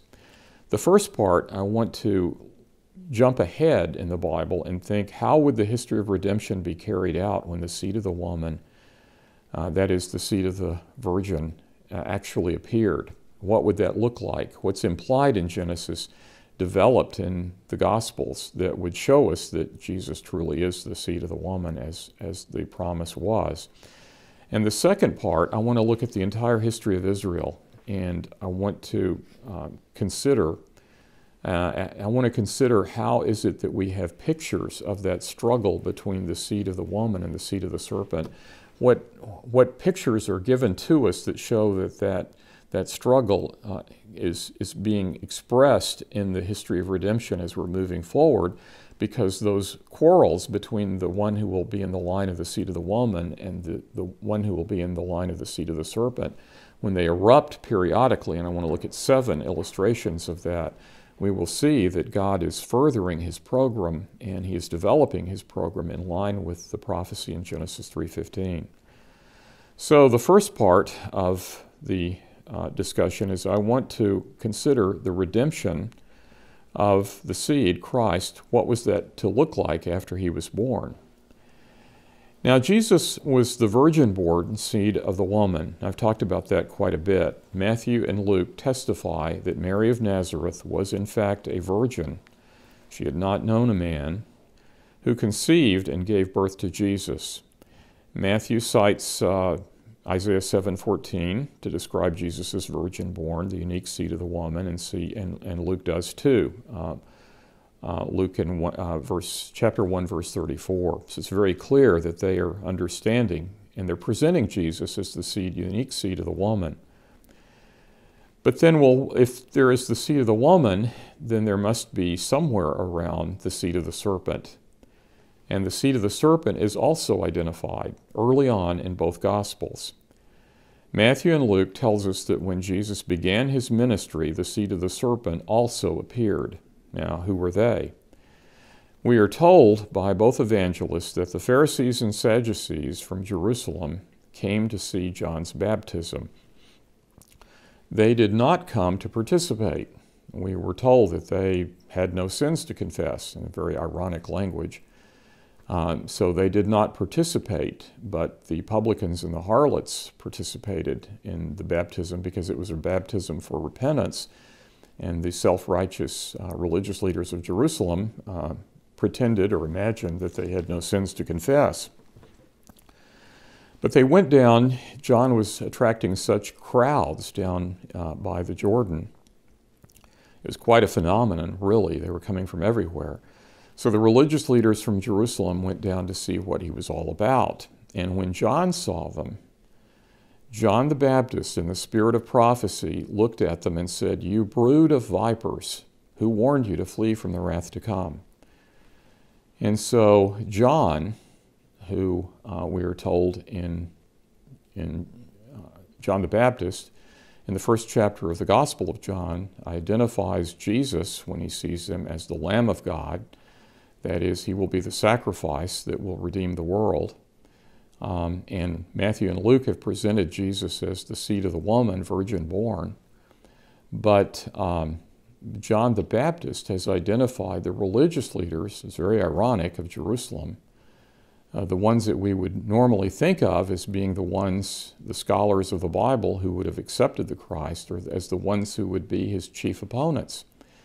And he calls them the brood of vipers, which is calling them essentially the seed of the serpent. He's identified with Christ, he's identified the protagonist, the main character, who will be the triumphal character, but also the antagonist, the enemies of Christ. And they are the religious leaders of Jerusalem. And so he calls them the brood of vipers, the seed of the serpent. That means that the conflict that was spoken of in Genesis 3:15 is at hand. The seed of the serpent speaks more of their spiritual state than their physical state. It's not a lineage that is derived from the serpent. It is a lineage that is derived spiritually from the serpent. They are of the evil one, as John says of Cain, the seed of the evil one, the spiritual seed of the evil one. And the religious leaders in Jerusalem will be the one who will conspire to destroy the seed of the woman on the cross, as we know, when the great conflict appears. And the nails that are driven into Christ's feet will bruise the heel. The great battle foreseen in Genesis 3:15 is at hand, and that's the point, the way that the Gospels are presenting it. Right away, here is the seed of the woman in Christ, and here are the seed of the serpent, and that conflict will culminate at the conclusion of Christ's 3.5 year ministry in Jerusalem at Passover. Now, we're told in 1 John 3:8 that for this reason Jesus came into the world, that he might destroy the works of the devil. So that's the purpose. That's what redemption would look like. It would be the undoing of the work of the enemy. That would be to undo the consequences of the fall in the garden. Abraham's second calling promise in Haran meant that the blessing of the nations would go out to all the seed of Abraham. So after that great battle takes place, where the seed of the woman will be bruised in the heel, and the head of the serpent will be crushed, the gospel will go out freely to all the world. And that's the promise that's given in Genesis 12:3. So we're being told that peace with God will be achieved by the seed of the woman. And how does he do that? And he does that, he's going to do that by undoing the consequences of the fall. And it's beautiful the way that the Scriptures harmonize. The way that he does that is very strategic and very deliberate. The cross of Christ, where he wins our redemption, and the resurrection of Christ, where he justifies us and gives us his righteousness, those two events are both necessary to have the gospel. The cross, if there is no resurrection, Paul says the cross is in vain. We have to have the resurrection. We have to have the cross where our sin is imputed to Christ and he suffers in our place.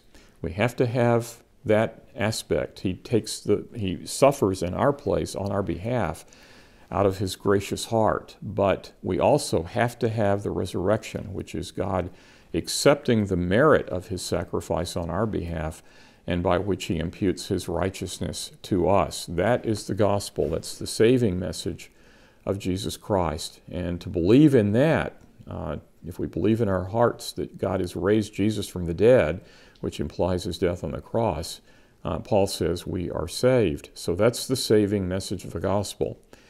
But that message is framed by the evangelists in a number of ways. One of them is it's framed by two suppers.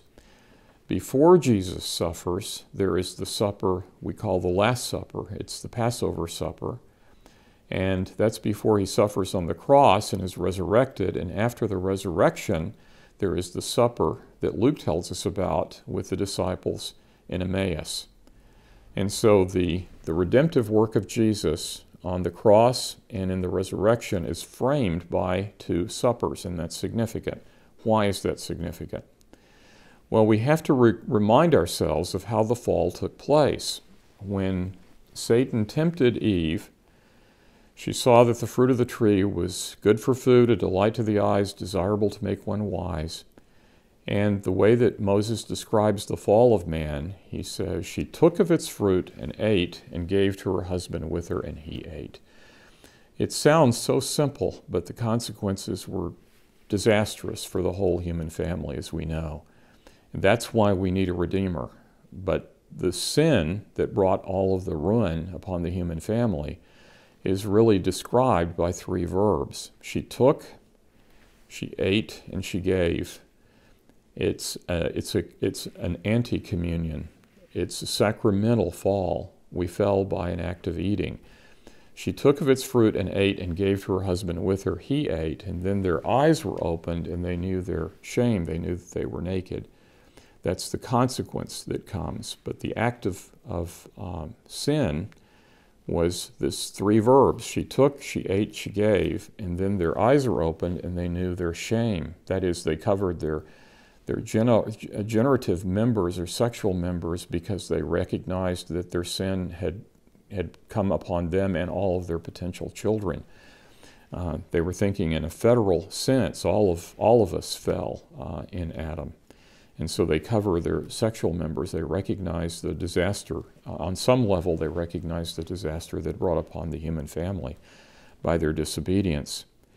So now, why then do the evangelists frame Jesus' death, his suffering on the cross, and his glory, the resurrection, with these two suppers? In the supper we call the Last Supper, the Passover supper, Jesus takes the bread and blesses it and breaks it and says, "This is my body broken for you. Take and eat," and he gives it to them. So the Lord is very deliberately taking the three verbs that describe the fall of man and using those same three verbs to undo the fall. That he uses those three verbs to describe our redemption. That is, the history of redemption is coming to a climax and a conclusion here. He is beginning the reverse of the fall in the garden. Eve took of the fruit and ate and gave to her husband with her. Jesus said, "This is my body broken for you. Take, eat," and he gives it to them. Then he suffers on the cross and he is glorified in the resurrection. Then on Resurrection Sunday, in the afternoon, when he is walking in the cool of the day with the Emmaus disciples, they come to Emmaus in the evening time, and the two disciples press upon him to come in to have supper with him or with them, and they don't understand yet who he is. That he's been masqueraded somehow. He's disguised himself so that they didn't recognize him. They would have known who he was, but they didn't recognize him. But when he takes the bread and blesses it, when he breaks it, they recognize him. My suspicion is they recognized the wounds in the hand. And it says, when they saw him, the language that's used by Luke is their eyes were opened and they knew him. And that's the reversal of the consequences of the fall. When Adam and Eve partook of the fruit of the tree, their eyes were open and they knew their shame. When the Emmaus disciples partake of the communion of Christ, their eyes are opened, but they know him. And he is called, Paul uses Christ to say, he is the covering for our shame. We are clothed in his righteousness. And so this we see then that there is a beginning of the reversal. Christ came into the world to undo the work of the devil. He begins by undoing the fall itself. And then when we think a moment about the resurrection itself, he is resurrected. The suffering of Jesus takes place between two gardens. Those are also framing devices. It begins in the Garden of Gethsemane, and where he is buried, there is a garden too. And so he comes forth like Adam from the earth, Jesus does in resurrection. And he is in a garden where he will have his encounter with Mary Magdalene. And John tells us that she's looking into the tomb and weeping and wondering where the body of Jesus is, and Jesus comes up from behind and speaks to her and says, "Woman, why are you weeping?" And she turns and barely glances at him. She sees him standing. That's the posture of life and victory. She doesn't expect, she's thinking Christ is dead. So she barely glances behind, sees that this man is talking to her, and she asks him if he's taken the Lord away, where he might have taken him, because she assumes, John says, that he's the gardener. And that's not a throwaway line. What that means is that here you have God and the woman restored to the garden. And that's a part of the redemptive work of Jesus. He is restoring the fellowship of God, in this case, and woman in the garden. And so he is the restorer of that fellowship that was broken after the sin of Adam and Eve, and they were driven out of the garden from the presence of the Lord, and now we see the beginnings of that restoration. What follows is the judgment in Genesis is the judgment of the flood, and I think what corresponds to that is the Great Commission. Jesus sends his disciples into all the world and tells them to teach all the things that he has taught them, which fulfills the prophetic promise that the world will be covered with the knowledge of the Lord as the waters cover the sea. So there's the undoing of the flood, the redemptive corollary to the flood of Noah is that the knowledge of the Lord is covering the earth. And I really rejoice to see this grand work of God. I've talked to Pastor McCurley, the work I've heard about in Indonesia, which is amazing, but it's all over the world. The kingdom of Christ is covering the earth with the knowledge of the redemptive message of God, and that's glorious.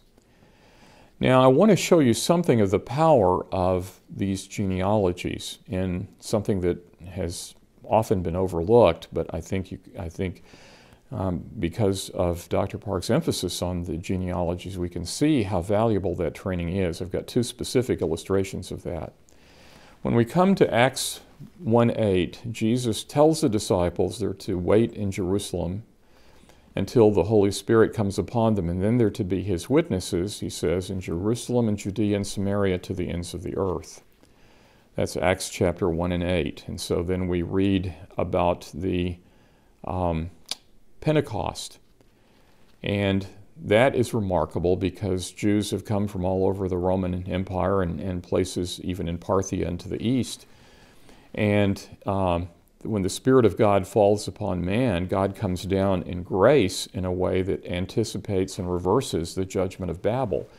God came down in judgment at Babel because of the wickedness and rebellion of mankind, and he divided the earth into all of these quarreling tribes and languages and nations and scattered them over the earth. But at Pentecost, we see the reversal of that. God comes down in grace, and then all of a sudden the judgment of tongues is reversed for that particular period of time. And everyone hears the gospel in the language in which he was born. There is no longer a language barrier. And so we can see that miraculous undoings of the work of the enemy are accomplished after Jesus comes forth from the grave.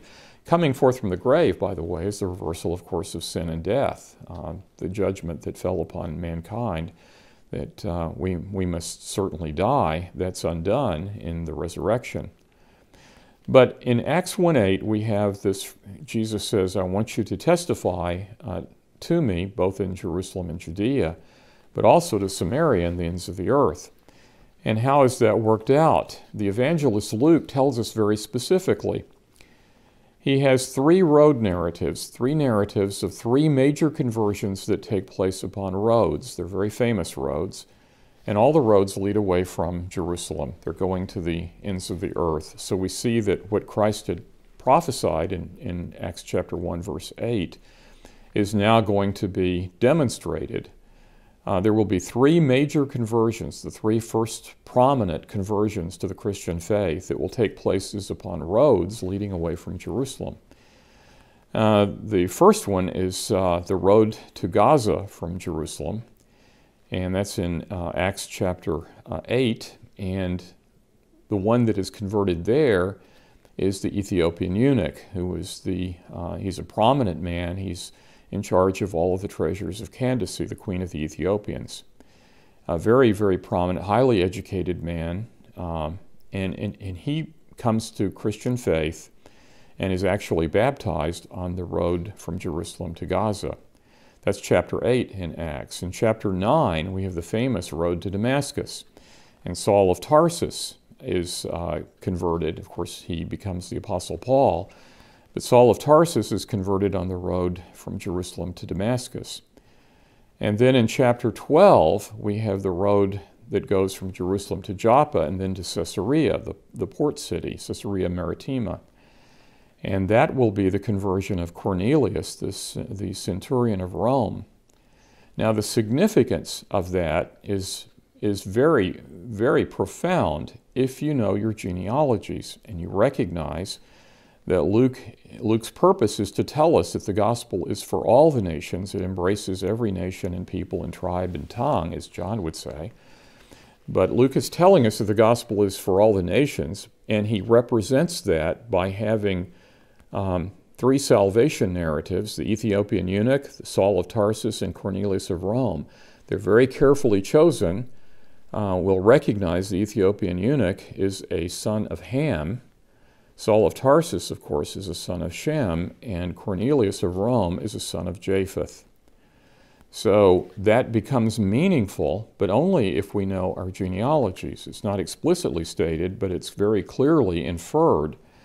And the message for that is wonderful. That is the gospel message. All the sons of Noah are being invited to come home to the Lord. They were scattered at Babel, but now they're being called home to the Lord. Like Paul says, they will with one nation and one tongue celebrate the redemptive glory of God in Christ Jesus. The seed of the woman, the seed of the virgin, the wonderful Redeemer, the Lord Jesus Christ has made this glorious universal gospel possible. And that's really remarkable. And that's the larger setting for the Genesis genealogies, anticipating the other works, largely based on the genealogy in Matthew 1 and the three sections of that, as we know. Part 2 that I wanted to look to: how was the enmity of the serpent expressed against the seed of the woman in the history of redemption? We're told that God said, I will put enmity between the seed of the woman and the seed of the serpent. So where does that enmity erupt? And obviously the enmity is, I think we can understand this from Revelation 12, where this is poetically represented, the woman who is in labor and travail, who is crowned with the sun and the moon and the 12 stars, which obviously speaks, because of the Joseph dream, of Israel. When the woman is in labor to bring forth the seed of the woman, the dragon, the serpent of old, is waiting to devour the child. So that is the key thing that we recognize in the history of redemption, is the enmity unto death of the seed of the serpent that wants to destroy the seed. And there are a number of times when he will make that attempt. If the enemy is successful in destroying the seed, then obviously we can't have a redeemer. So the first time we see something like this, I believe, and there are 7 of these that I want to talk about. There are more, but I want to talk about these 7, is with the story of Cain and Abel. And I don't have time to go into that in fullness, but Eve has 2 sons. Her firstborn is Cain, and then the afterborn son is Abel. And we're told specifically by John, 1 John 3:12, that Cain was of the evil one. And I take that to mean he was the seed of the serpent. And certainly that seems to be the case as we read the Genesis story. The battle is to the death, and out of envy, because Abel's sacrifice was accepted, where his sacrifice wasn't, which sounds very much like Carmel, where God rejects the sacrifice of the priests of Baal, but he accepts the sacrifice of the prophet Elijah. It sounds like something similar to that happened, and Cain was overcome with jealousy and envy, and that enmity was begotten in his heart, where he ultimately killed Abel, and so Abel will have no genealogy. But God will appoint another son, and that is Seth, through whom the seed promise will continue. And that seems to me to be typical of this kind of enmity that we're seeing being developed. Now, the second time that this enmity erupts is when Israel is captive in Egypt, and Pharaoh is persecuting the people of God. In the Bible, Pharaoh is described as the twisting serpent of the Nile in Ezekiel 29:3. And the prophet says, "Behold, I am against you," or the Lord says through the prophet, "Pharaoh, king of Egypt, the great Tanim serpent." And that's the serpent, when Aaron makes his rod into a serpent, it is a Tanim, who lies in the midst of the rivers. And so Pharaoh shows his enmity against the people of God by attempting to destroy the seed. He's like the dragon hovering over the woman. We remember his covert attempt to destroy the male seed by eliciting the Hebrew midwives to commit infanticide if a male child was born. Had they been successful, and then after that fails, Pharaoh commands his own people to cast this precious male seed of Israel into the Nile. Had that attempt succeeded, had he destroyed all the male seed, there could be no redeemer. And so God then will send a deliverer. But, and remarkably too, God, when Pharaoh cast the male seed of Israel into the river, when we come to the redemptive event of Moses, who was born during that particular persecution, God will hurl Pharaoh and his hosts into the sea. So there's a magnificent vindication of the law of God in the destiny that happens to the serpent. He will crush him beneath waters. There is a response of the Lord to Pharaoh's attempt to destroy the male seed of Israel.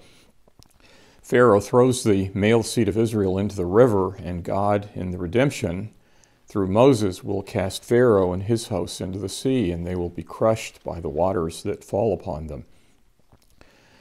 And this attempt will correspond to the attack of Herod, another attempt to destroy the male seed who has been identified as coming at Bethlehem. We'll talk about that in a minute, but I want to tie these two together.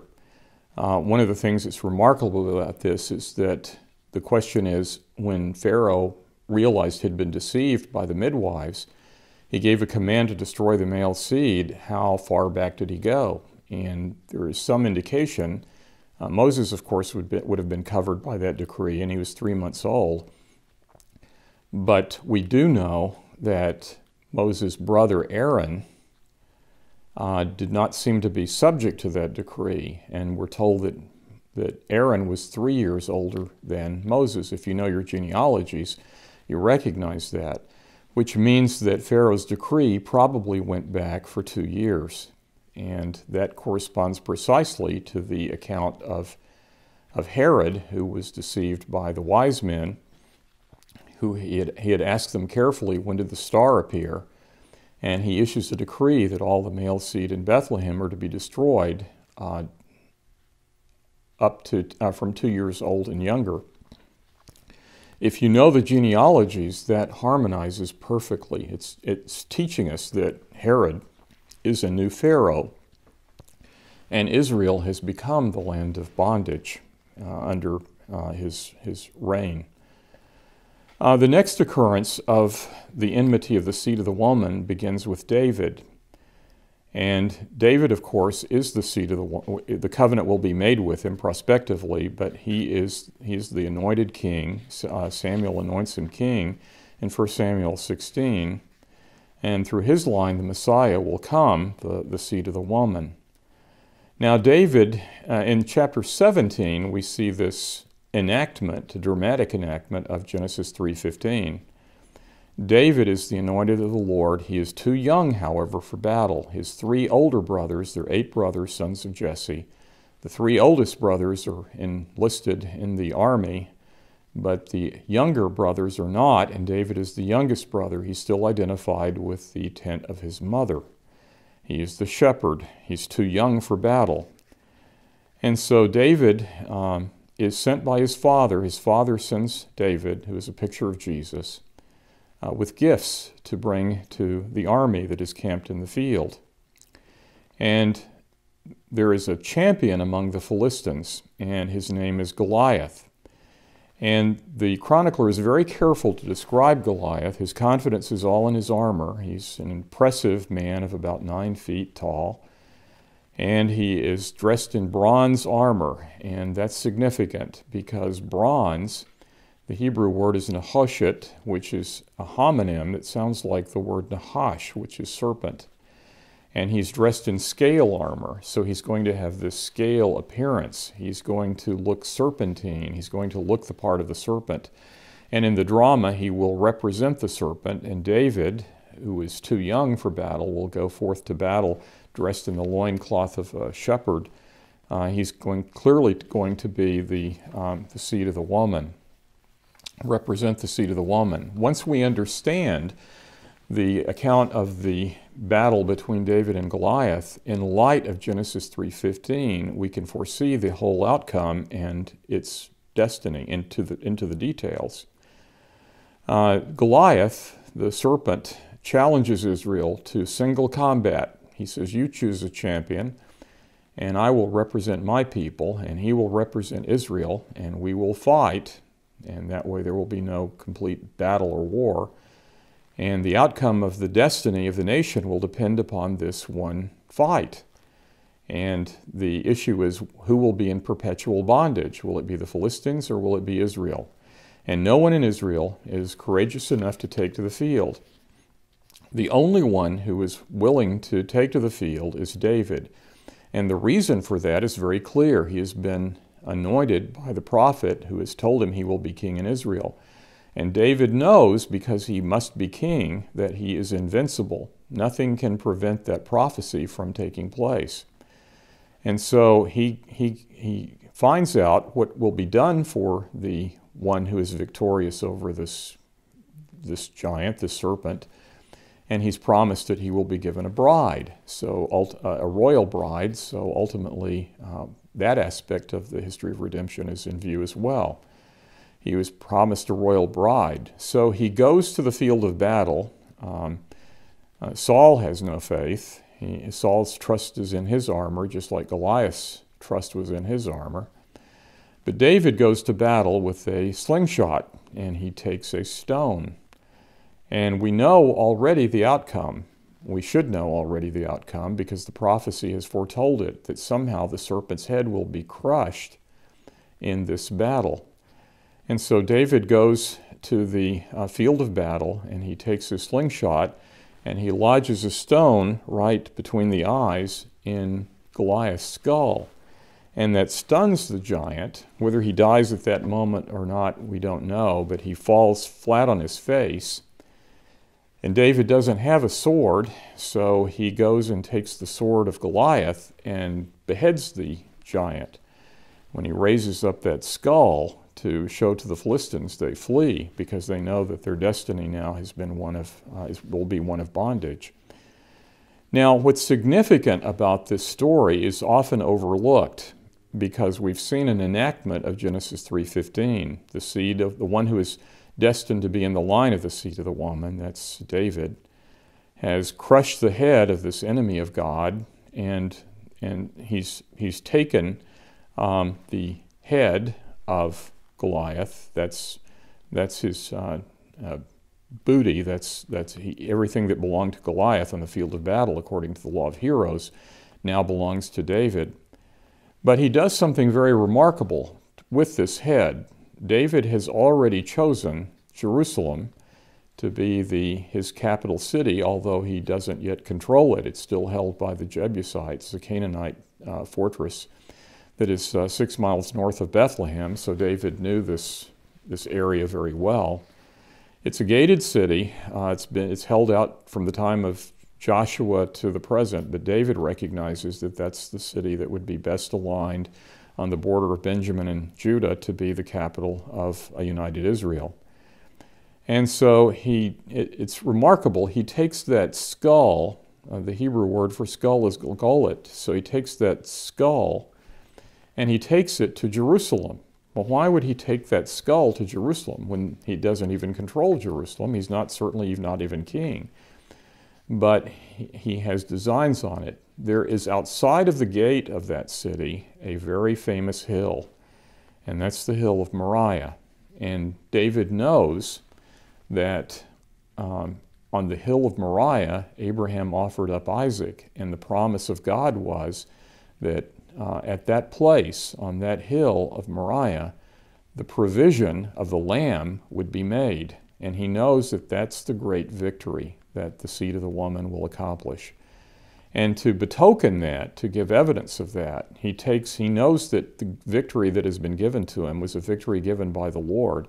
So he takes that skull to Jerusalem. He can't go in the city, so he buries that skull on a hill outside of the gate of Jerusalem on Moriah. And that hill, we know, you can hear it in the lineage, the homonyms. It's the place of the skull.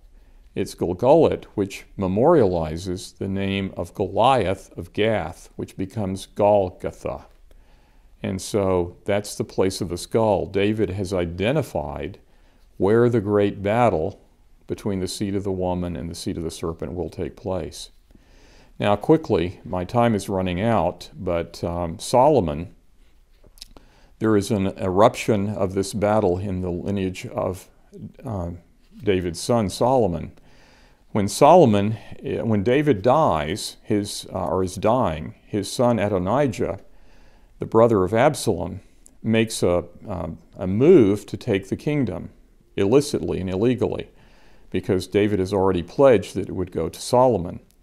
And so, but Adonijah wants to be king, and so he sends a bunch of warriors ahead of him. He's going to have a coronation, private coronation, a public coronation, but he's going to coronate himself, crown himself king.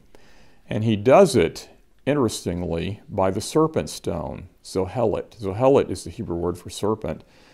It's in Jerusalem. It's at the Gehenna Valley down by Hakeldama, where Judas hanged himself. And it's across the Gehenna ravine, looking from the city of David. And he's going to have his coronation, his rival coronation, his coup, by the stone Zohelet, which is the serpent stone. And near the serpent stone, the chronicler tells us in 1 Kings, is the spring of the treader, the treader. It's ein rogel. Rogel is from the Hebrew word regel, which means foot, and a rogel is participial form, one who treads with the foot. And so ironically, here is the Genesis 3:15 being spoken of, the serpent, and the one who would crush the head of the serpent. And what happens is Adonijah is coronating himself as king, but unknown to him, God is working through Nathan the prophet and Bathsheba to have Solomon installed upon the throne of David. That begins with the Gihon spring. He comes into Jerusalem on a mule, imitating the humility of Christ, who will come on the foal of an ass, foal of a donkey. So that's the place of the skull, and that's the place of the serpent, Zohelet. With Hezekiah, who's also, now we're in the line of the genealogy of the seed of the woman. When good King Hezekiah comes to the throne, he recognizes that many in Israel or Judah have been seduced by the idolatry of worshiping the bronze serpent that Moses raised in the wilderness, and they call it Nehushtan. Nehoshet, as I said, is the word for bronze, but it's a serpent, and they worshipped it as an idol god. And so Hezekiah takes that idol, as it had become, originally given by God for a healing in Israel, but now having been made a snare in Israel, he takes that idol god and crushes it. It's the PL stem. It's intensive and iterative. He crushes it into powder. So here is Hezekiah, who is in the line of the seed of the woman, emblematically destroying the serpent. And so we see this theme going through the whole Bible of this quarrel between the seed of the woman and the seed of the serpent. When we come to the book of Esther and Mordecai, and we're told about Haman, who is an Agagite, that is, he is descended from the Amalekite tribe. He has a decree to destroy all the Jews, as we know, and he arranges to have it signed by the king. And this law, had it been affected, would have deprived the world of Redeemer, because the whole clan at that point, the whole tribe of Judah and the people of Israel would have been destroyed. But through the piety and the faithfulness of Esther and Mordecai, God so works it that Haman is the one who is destroyed on the very gallows tree that he was raising up for Mordecai. When we come to the account of Jesus, we see that Herod and the family of the Herods is like this hydra, this seven-headed serpentine chimera and monster. All of these kings that are Herods are evil and wicked. And Herod the Great, the progenitor of this, is the one who wants to destroy the Christ and who issues that decree to destroy all the male seed of Bethlehem. So we see that he is taking the role of the seed of the serpent.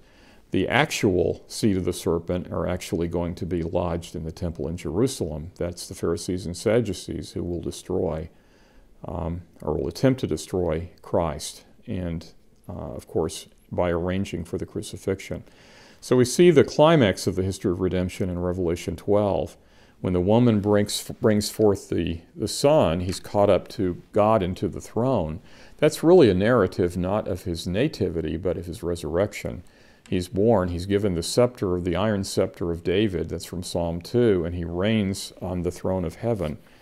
And he has escaped the intention of the serpent to bring about his death. And in doing that, we see what a wonderful Savior we have. I love what Moses says in the oldest Psalm, Psalm 90, verse 1. Lord, you have been our dwelling place in all generations, and all the generations that have been looking for the seed of the woman, for the Messiah of Israel, all of the nations who've been looking in faith to God to keep his promises have found that he has kept those promises perfectly in Christ Jesus. God is faithful in all generations, and now all mankind everywhere in all the world is invited to trust God and his Son, who is the Redeemer of the world. And so it's my prayer that the gospel of God would extend his mercy to all who are in the world, to all the saints in Indonesia, and all the rest of the world as well. And that God, we pray that God would bless his people and bless his gospel, that many would come. All are invited. All the sons of Noah are invited to find that God has truly kept the promises of all the genealogies in all the Bible by giving us the seed of the woman, this glorious Messiah, Redeemer of Israel and the nations. And so we ask that he would bless his gospel to all the earth and to everyone to hear that the offer is for salvation to everyone who will simply hear and believe. And we ask for Jesus' sake that the Spirit of God would give the faith to believe to everyone, to the ends of the world, until the end of the ages. Amen.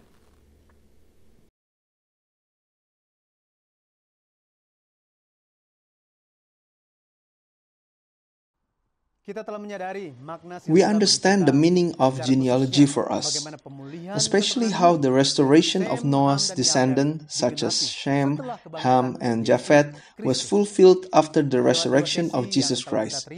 Through these two sessions today, we are able to understand the importance of genealogy in the Bible as a channel for inheritance faith to fulfill the administration of history of redemption for all mankind. This concludes the first day of the Global Webinar 2021, The Word of God Unveiled in Light of History of Redemption. May you receive grace through the studies, testimonies, and praises given today. We hope to see you back here tomorrow at 6 p.m. for more unveiling of the Bible's mysteries. Let us pray. Dear Heavenly Father God, we give thanks for the first day Global Webinar 2021 that has taken place. Thank you for your Holy Spirit that has opened our eyes to the Word of God in the Bible, so that we are convinced about the inerrancy of the Bible. We will end today's webinar. Please guide us all so we can attend the following webinars. In the name of Jesus Christ we pray. Amen.